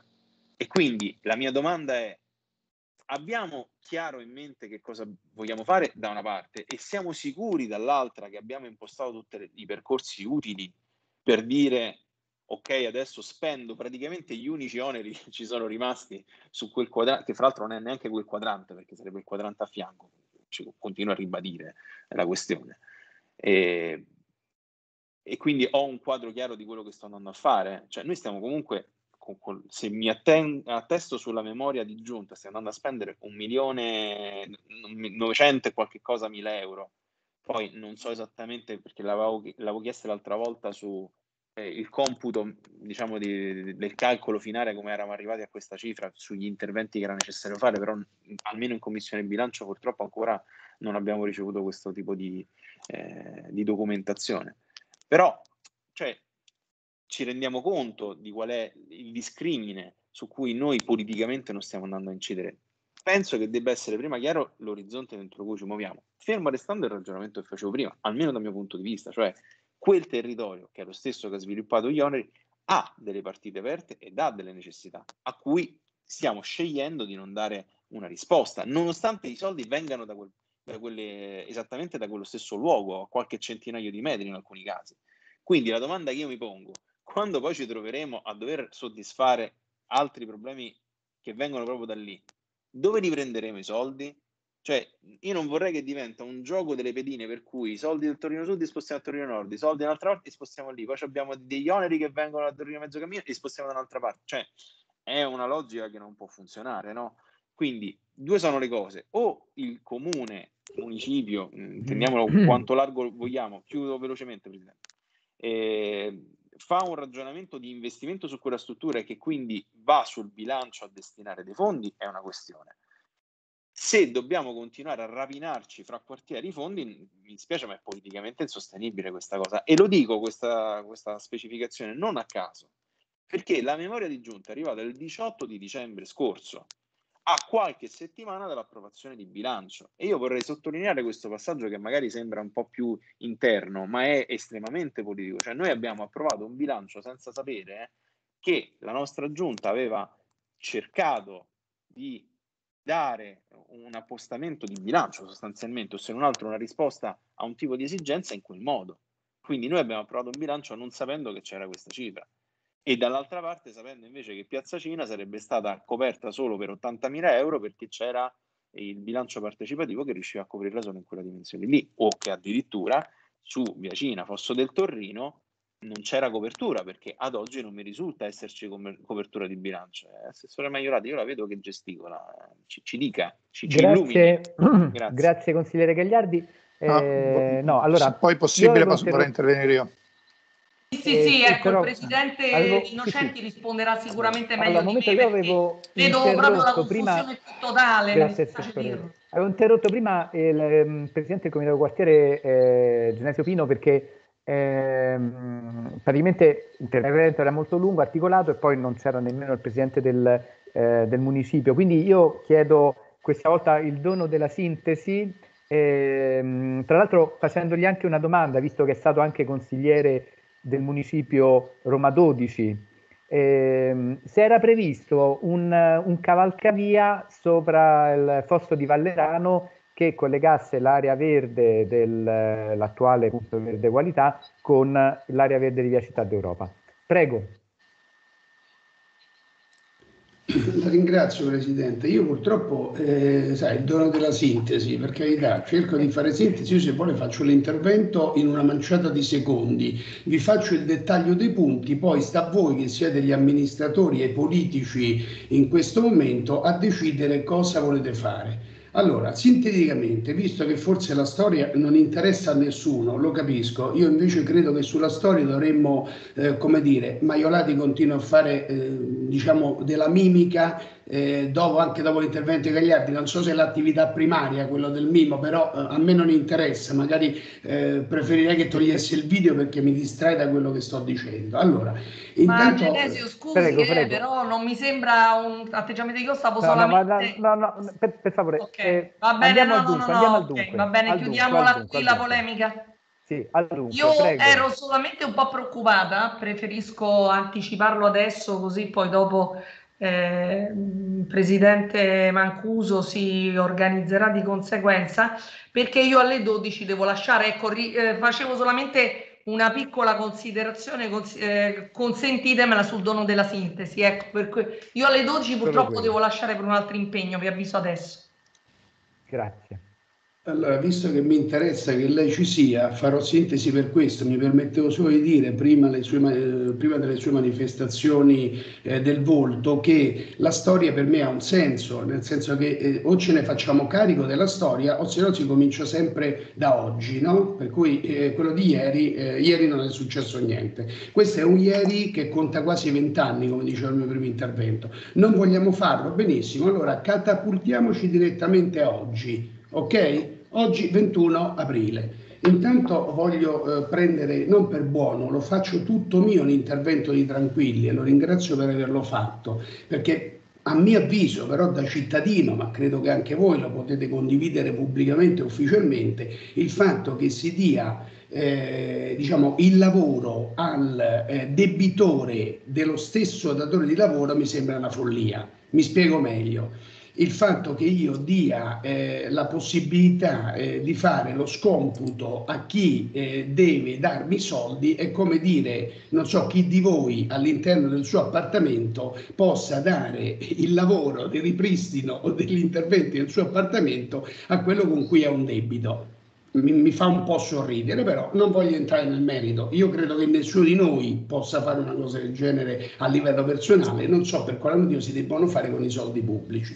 La trovo assurda il fatto che siccome il costruttore X mi deve una somma e io do l'appalto, do la possibilità al costruttore X di farmi l'offerta per fare degli interventi, io farei il contrario. Eviterei di far partecipare proprio l'oggetto che, come dire, che ha fatto maturare questioni di concessori, no? Perché è un controsenso proprio già nel dirlo, però non voglio entrare nel merito. Però sono convintamente, diciamo, rispetto a quello che ho detto Tranquilli, sono convinto che non ha ragione di più.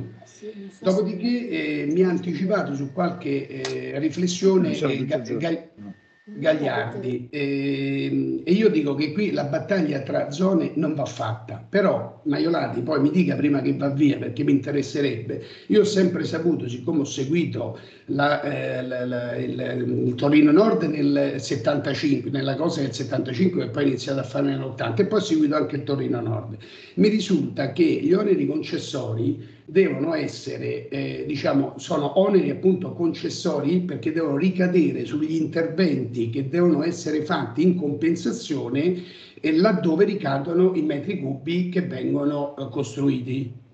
Ok? Cioè, se questo è giusto mi deve dare almeno questa volta un cenno almeno solo col viso, sì o no, perché secondo me, non è secondo me, oneri concessori... Io preferisco risponderle alla fine, lei continua. Va bene. Perfetto, allora, siccome qui col Torrino Sud nel 78, quando c'è stata la convenzione, gli oneri concessi alla famosa Bugalossi, non so se ancora si chiama Bugalossi, i soldi venivano messi a disposizione perché dovevano essere fatte la rete fognaria, l'intervento sull'illuminazione, il marciapiede, opere primarie e secondarie. Stessa cosa avviene anche dopo che, in questo caso, dopo che la convenzione è stata fatta, nel senso che i 31.000 metri cubici sono stati paracadutati, lei forse Maiolati non c'era ancora stamane quando dicevo questo, ci sono stati paracadutati non perché l'abbiamo voluto noi, anzi hanno fatto un bello sfregio sia alla collina e al parco, che adesso è diventato parco della Cisterna Romana, ridotto di 2/3, per cui è diventata una fettina di parco rispetto a quello che era proprio perché abbiamo dovuto costruire 31.000 metri cubi. A questo punto dico io farei ricadere, vogliamo dire non la totalità, ma almeno una buona parte diciamo sul territorio che ha avuto questa carenza, che ha avuto questo, che si è dovuto, come dire, accollare questo peso, come diceva Gagliardi, non solo in termini di presenza di cemento, che le assicuro non è banale, non è stato banale, ma anche tutto quello che ne deriva da tutte le persone che poi ci vengono a abitare, per cui viabilità, per cui tutta una serie di altri carichi sul territorio. Allora io adesso dico una cosa, ho accennato già al Presidente quando mi è capitato, ma con Mancuso quando ci ho parlato, in altre commissioni quando mi è stata data la possibilità di intervenire.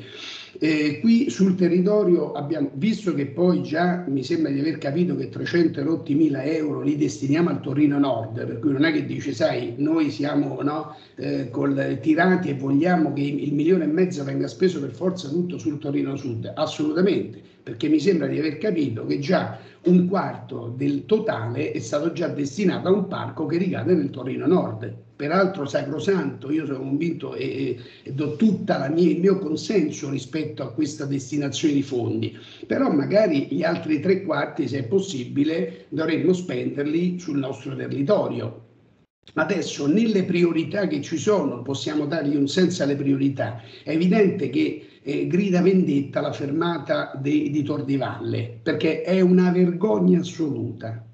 La cosa è una vergogna assoluta, ma non per i turisti, per i cittadini che quotidianamente devono, perché sono costretti a utilizzare quella struttura. È una vergogna.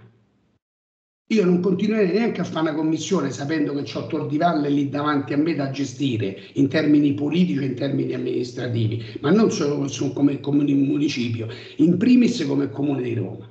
Pertanto fossi io a dover gestire i soldi, proprio se devo dare una priorità li destinerei lì. La regione non l'ha fatto, gli dica alla regione tu non lo fai, intervengo io. Per quanto? Per 50, 60, 70%? Non lo so.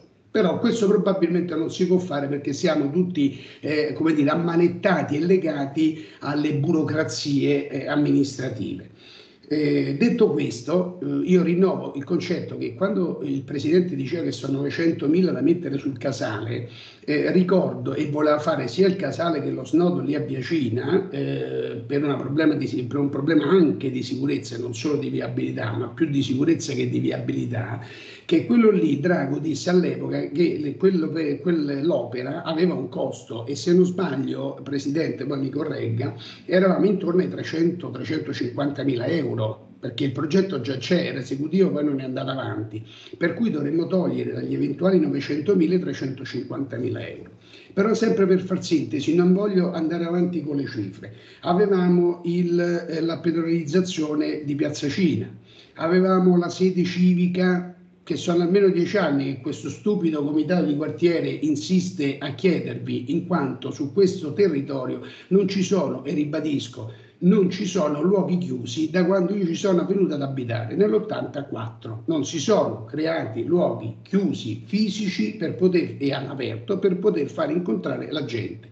I pochi spazi che abbiamo realizzato, l'abbiamo realizzati per esempio al parco su via Grande Muraglia, quella parte sopra, il parco della Cisterna Romana, con lo sforzo di un gruppo di volontari che si stanno dando da fare da 7 anni a questa parte, altrimenti quell'altro sarebbe stata diventata un'ennesima area gialla, anche io dichiaro area gialla perché sono queste, perché aree verdi non ce ne sono più di quelle attrezzate e ben messe. Allora, detto ciò, io credo che se volete la lista della spesa, qui di cose, come diceva peraltro Gagliardi prima e chi mi ha preceduto, non solo Gagliardi, di interventi sul territorio da fare con le dovute priorità, e ce ne sono da fare.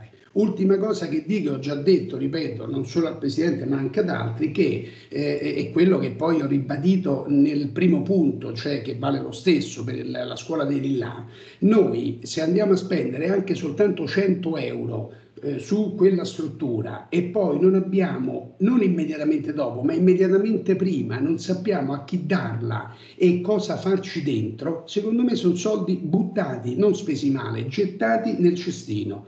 Perché abbiamo visto che il consorzio l'aveva dato in ottime condizioni, perché vi ricordo che lì c'era anche l'aria condizionata installata e funzionante, perché io ci ho fatto più di una riunione lì dentro pubblica come comitato di quartiere, chiedendola in prestito all'epoca al consorzio. Nel giro di 4 anni è diventato uno schifo, un rudere. Allora che vogliamo fare? Vogliamo fare la stessa cosa anche adesso? Direi di no, e questo vale anche per la scuola di Lillà. Sarebbero soldi buttati nel cestino. Concludo dicendo altre 2 cose. Come diceva prima Gagliari, intanto capire che tipo di destinazione dare al casale, eventualmente si volesse mettere anche soltanto 10.000 o 20.000 euro sul casale. Perché abbiamo detto più volte, io ho fatto parte, anche se non direttamente, dei progetti presentati su quel casale, che quel casale non si gestisce con 1.000 o 2.000 euro al mese di spese normali, per cui se lì vogliamo farlo diventare un centro civico, allora vuol dire, per esempio col terzo settore, vuol dire che quello deve diventare a totale gestione, almeno in termini di utenze e in termini di manutenzione del Comune di Roma, non del municipio. Ho detto Comune di Roma non a caso, per cui non del municipio, quello deve diventare una progettualità del Comune di Roma, per cui il Dipartimento non deve andare a fare l'ennesimo bando che mette in crisi la gestione di quella cosa come ha fatto l'altra volta, pensando che chi lo prenda in gestione, anche se non sono privati, ma anche se fossero un gruppo di associazione come è successo l'ultima volta, non possa tirar fuori anche soltanto le spese di manutenzione ordinaria e le spese di utenza con qualche attività.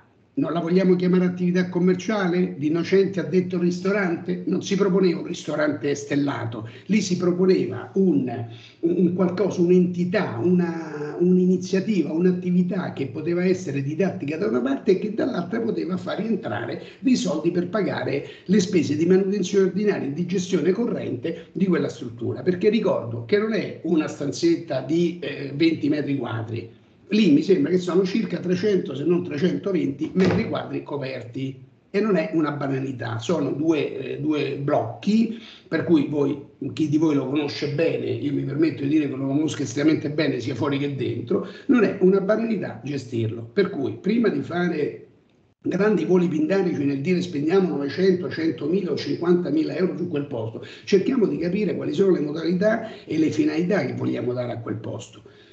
Io comunque rinnovo ancora una volta, ma non ho mai poi avuto risposte definitive, ahimè, e concludo veramente, su tutte le richieste che sono state fatte sul territorio del Torrino Collinare.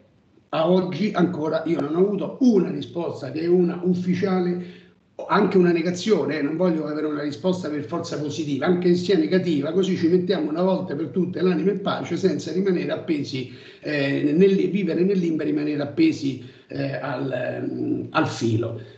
Concludo poi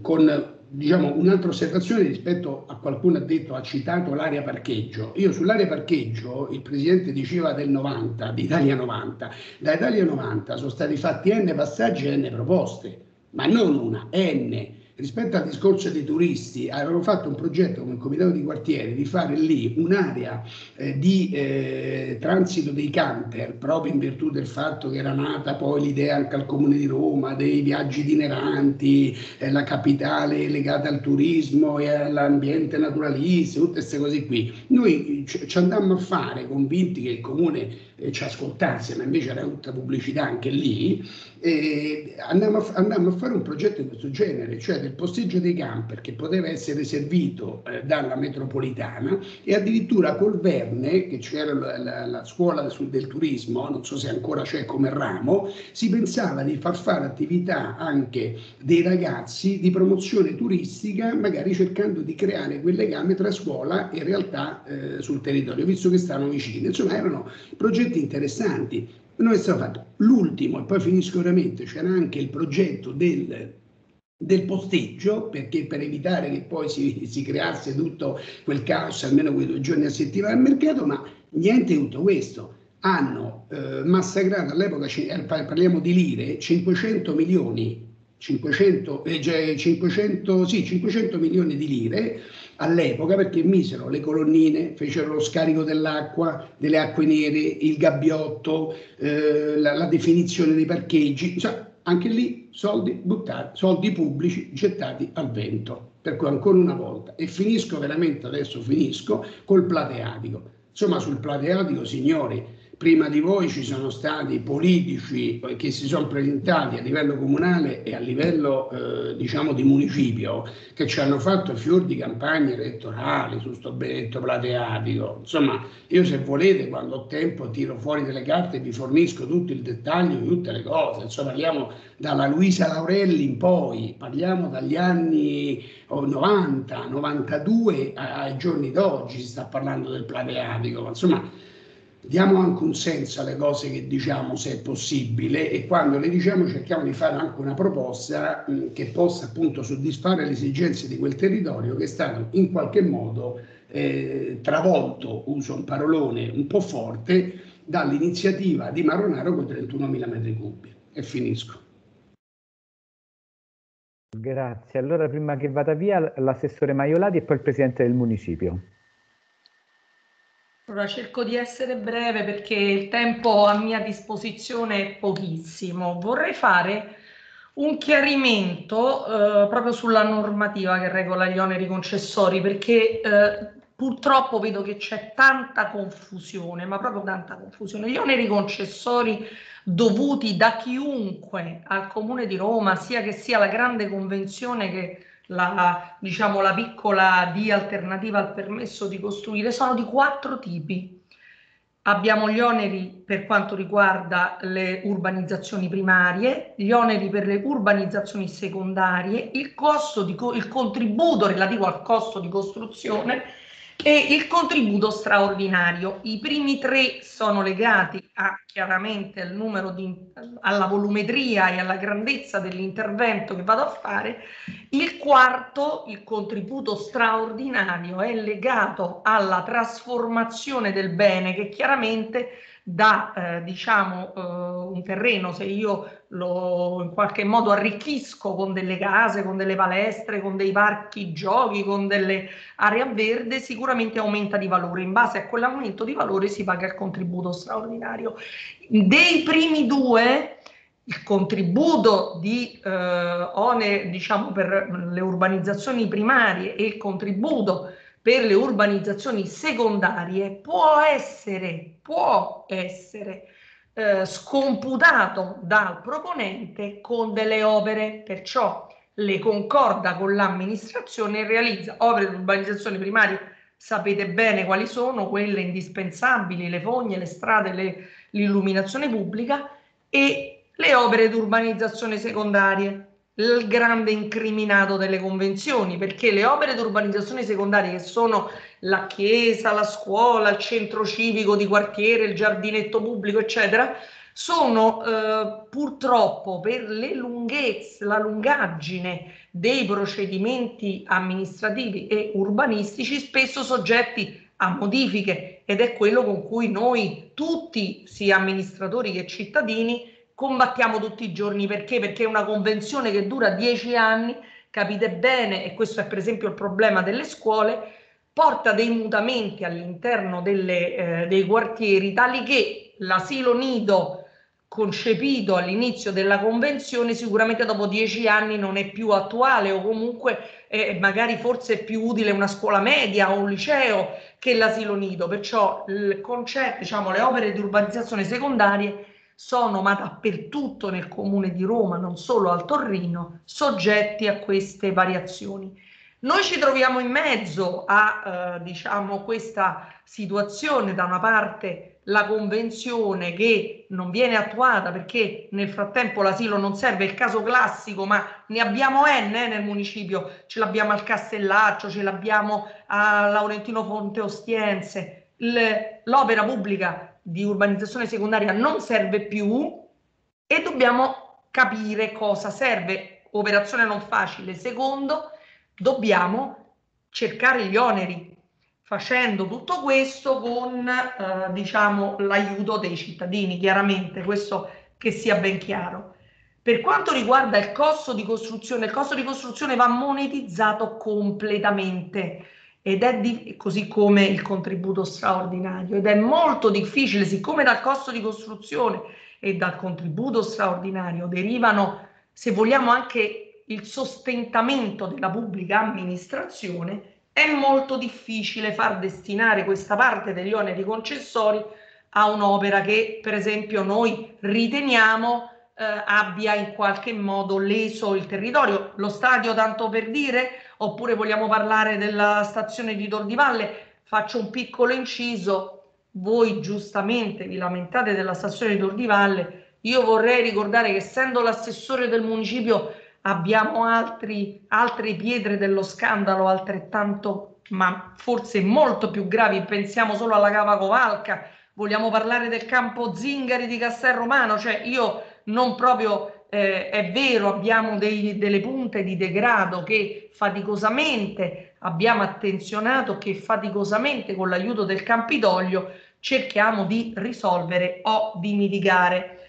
Riguardo al parco allora, intanto dico due cose perché, e poi mi taccio, perché di tutte le richieste del comitato io sono perfettamente consapevole, ma come già ben sapete, perché io ve l'ho scritto, non dipendono dal municipio. Abbiamo fatto varie interlocuzioni col Dipartimento Patrimonio, che non si è minimamente preoccupato neanche di risponderci. I vostri interventi sono legati a delle particelle di terreno che non sono nella disponibilità del municipio. Purtroppo oggi io non ho aggiornamenti da darvi su questo. Avevamo tanto parlato dell'area di Via del Bambù, la nostra direzione tecnica era pure favorevole alla risoluzione del problema, ma l'area è in consegna al Dipartimento Patrimonio e probabilmente addirittura trasferita al Dipartimento Ambiente come area verde, per cui non è nella nostra disponibilità, così come lei parla della campagna elettorale di Piazza Tarantelli, ma quella per esempio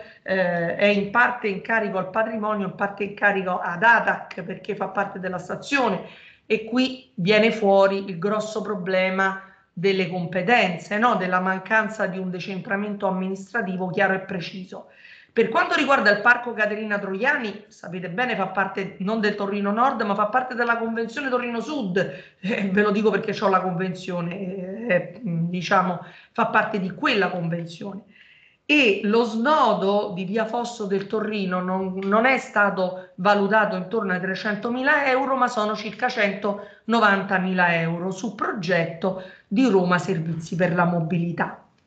Credo di aver risposto un po' a volo d'uccello su tutto e diciamo, se ci sono ulteriori approfondimenti il presidente Di Innocenti sicuramente meglio di me vi saprà ragguagliare. Io purtroppo no, devo andare via, mi dispiace perché devo intervenire in un'altra riunione. Vi saluto e vi ringrazio comunque della partecipazione perché è sempre un bene per noi confrontarci con le esigenze dei cittadini.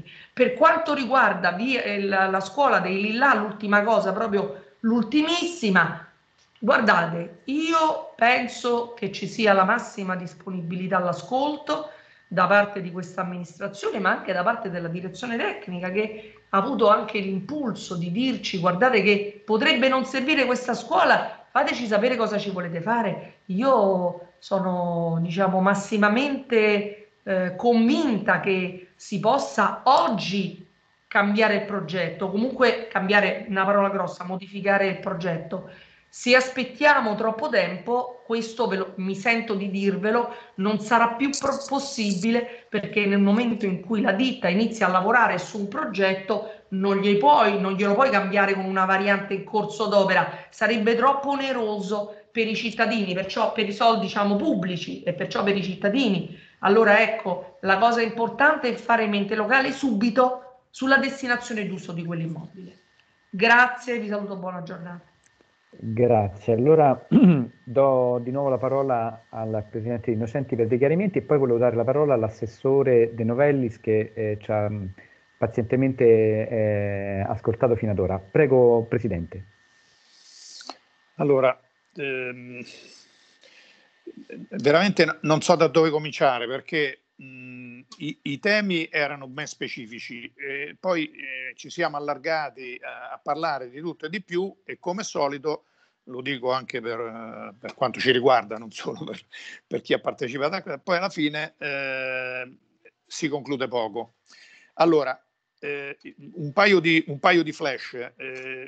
Genesio Pino ha detto perché al costruttore gli facciamo fare il completamento dell'opera. Allora, lungi da me l'idea di fare il difensore del PAU, eccetera, ci penserà il PAU a fare, a dire quello che ritiene più opportuno fare, ma quel parco è un parco che era stato messo negli oneri a scomputo e li doveva fare il costruttore, che in effetti l'ha realizzato. In origine erano circa 120.000 euro, circa 130.000 euro o 115, qualcosa del genere. 30.000 sono stati spostati, sono stati messi sulla cisterna romana come aveva sottolineato il dottor Galasso, e l'opera... Credo che fossero 300.000 euro inizialmente, poi scesi o 200.000 a 80.000 o 300.000 a 180.000. Guardi, se volete, adesso ce l'ho qui al computer, vi do la cifra esatta. Erano 115 o 120.000 euro, 30.000 sono andati alla cisterna romana per fare diciamo il passaggio, salire e scendere la stradina per completarlo, eccetera, e sono rimasti 82-85.000 euro. Questi soldi gli è stato chiesto al costruttore di realizzare il parco con quei soldi e lui lo ha fatto. Era in attesa, questo dalla campagna elettorale 2016 di Santoro, il parco è stato fatto in primavera, poco prima delle elezioni 2016, e il costruttore sta aspettando la presa in carico del comune, il collaudo della presa in carico del comune. Poi vi ho spiegato che il Dipartimento Ambiente ha detto così com'è non lo posso prendere in carico, dovete fare questo e quest'altro. E lì sono venuti fuori tutti i preventivi, eccetera. È inutile ripercorrere tutta la strada. Ma se quel parco lo doveva sistemare per convenzione il costruttore, secondo me è abbastanza logico che gli si dica ok, così non va bene, il Dipartimento Ambiente dice di rifare la stradina, illuminare, fare la recinzione, fare l'area cani, rifare i giochi, diciamo il parco giochi, eccetera, eccetera. A quel punto lì, secondo me è normale che lo faccia lui. Poi questo non significa dire siccome mi deve dei soldi gli faccio fare dei lavori e invece mi dovrebbe dare i soldi e farli fare ad altri. Non mi sembra questo il caso. Per quanto riguarda la fermata di Tor di Valle, la fermata di Tor di Valle è della regione. Il comune non può prendere soldi e andare a ristrutturare. Non è che può andare a Zingaretti e dire siccome non la ristrutturi tu, la ristrutturo io. Non è possibile, non è un bene nostro. Come fai a impegnare dei soldi su un bene che non è nostro? Quindi purtroppo ma non è questione di burocrazia, è come se un cittadino volesse ristrutturare la casa di un altro. Non lo può, non credo che gli convenga farlo e non lo può fare. Adesso comunque ci sono oltre 200 milioni previsti per le ristrutturazioni della linea, eccetera, e sicuramente saranno utilizzati anche per fare queste opere qua. Poi per quanto riguarda tutto il resto, adesso voi dite ci sono dei fondi disponibili e ci sono delle opere che noi chiediamo da tanti anni, dice il territorio. Allora, bisogna fare un po' pace con il cervello. In questo senso mi riferisco soprattutto all'opposizione. Allora, e a Gagliardi in particolare, che dice c'è da fare questo, c'è da fare quest'altro. Allora, quando noi ci siamo insediati, gli investimenti che erano stati chiesti dall'amministrazione precedente erano uguali a zero. Non so se si vede, zero. Noi quando siamo arrivati non abbiamo trovato neanche una lira, va bene? Progetti tanti, pedonalizzazione, rifare queste piazze, ma noi abbiamo trovato le strade con le buche, abbiamo trovato le scuole dove ci pioveva dentro e soldi zero. Se non facciamo questo esercizio ci parliamo addosso, quindi da lì dobbiamo partire. Che cosa abbiamo fatto noi? Abbiamo chiesto a Roma Capitale dei fondi per fare delle opere. Che opere abbiamo fatto? Abbiamo cercato di rifare strade e fare in modo di ristrutturare le scuole dove ci pioveva dentro. Queste sono le priorità sulle quali noi ci siamo mossi e abbiamo portato a Roma, al nostro municipio, circa 50 milioni di investimento, ne abbiamo spesi 10 o 15, ne abbiamo da spendere altri 30 che saranno spesi dalle amministrazioni prossime perché purtroppo i tempi delle gare vanno per le lunghe e si prenderanno il merito probabilmente le prossime amministrazioni se non saremo noi. Quindi il problema è questo, non è che perché come le rappresentate voi sembra che questa amministrazione sia stata alla finestra a dire cosa faccio, ma oggi non faccio niente, non so, ci avrai dei soldi, ci sono dei progetti, però adesso vedo. Cioè noi abbiamo dovuto tappare e siamo ancora ieri sera alle 11 di sera mi ha telefonato la polizia locale dicendo che c'erano dei problemi su un incidente, su una buca da tappare e non riuscivano a far intervenire la ditta alle 11 di sera ieri sera, ancora adesso. Ce ne sono molte meno come voi vedete perché ne abbiamo fatte tantissime, soprattutto in quei quartieri, nei vostri quartieri. Però purtroppo quella lì è ancora la situazione con la quale noi ci dobbiamo confrontare. Dopodiché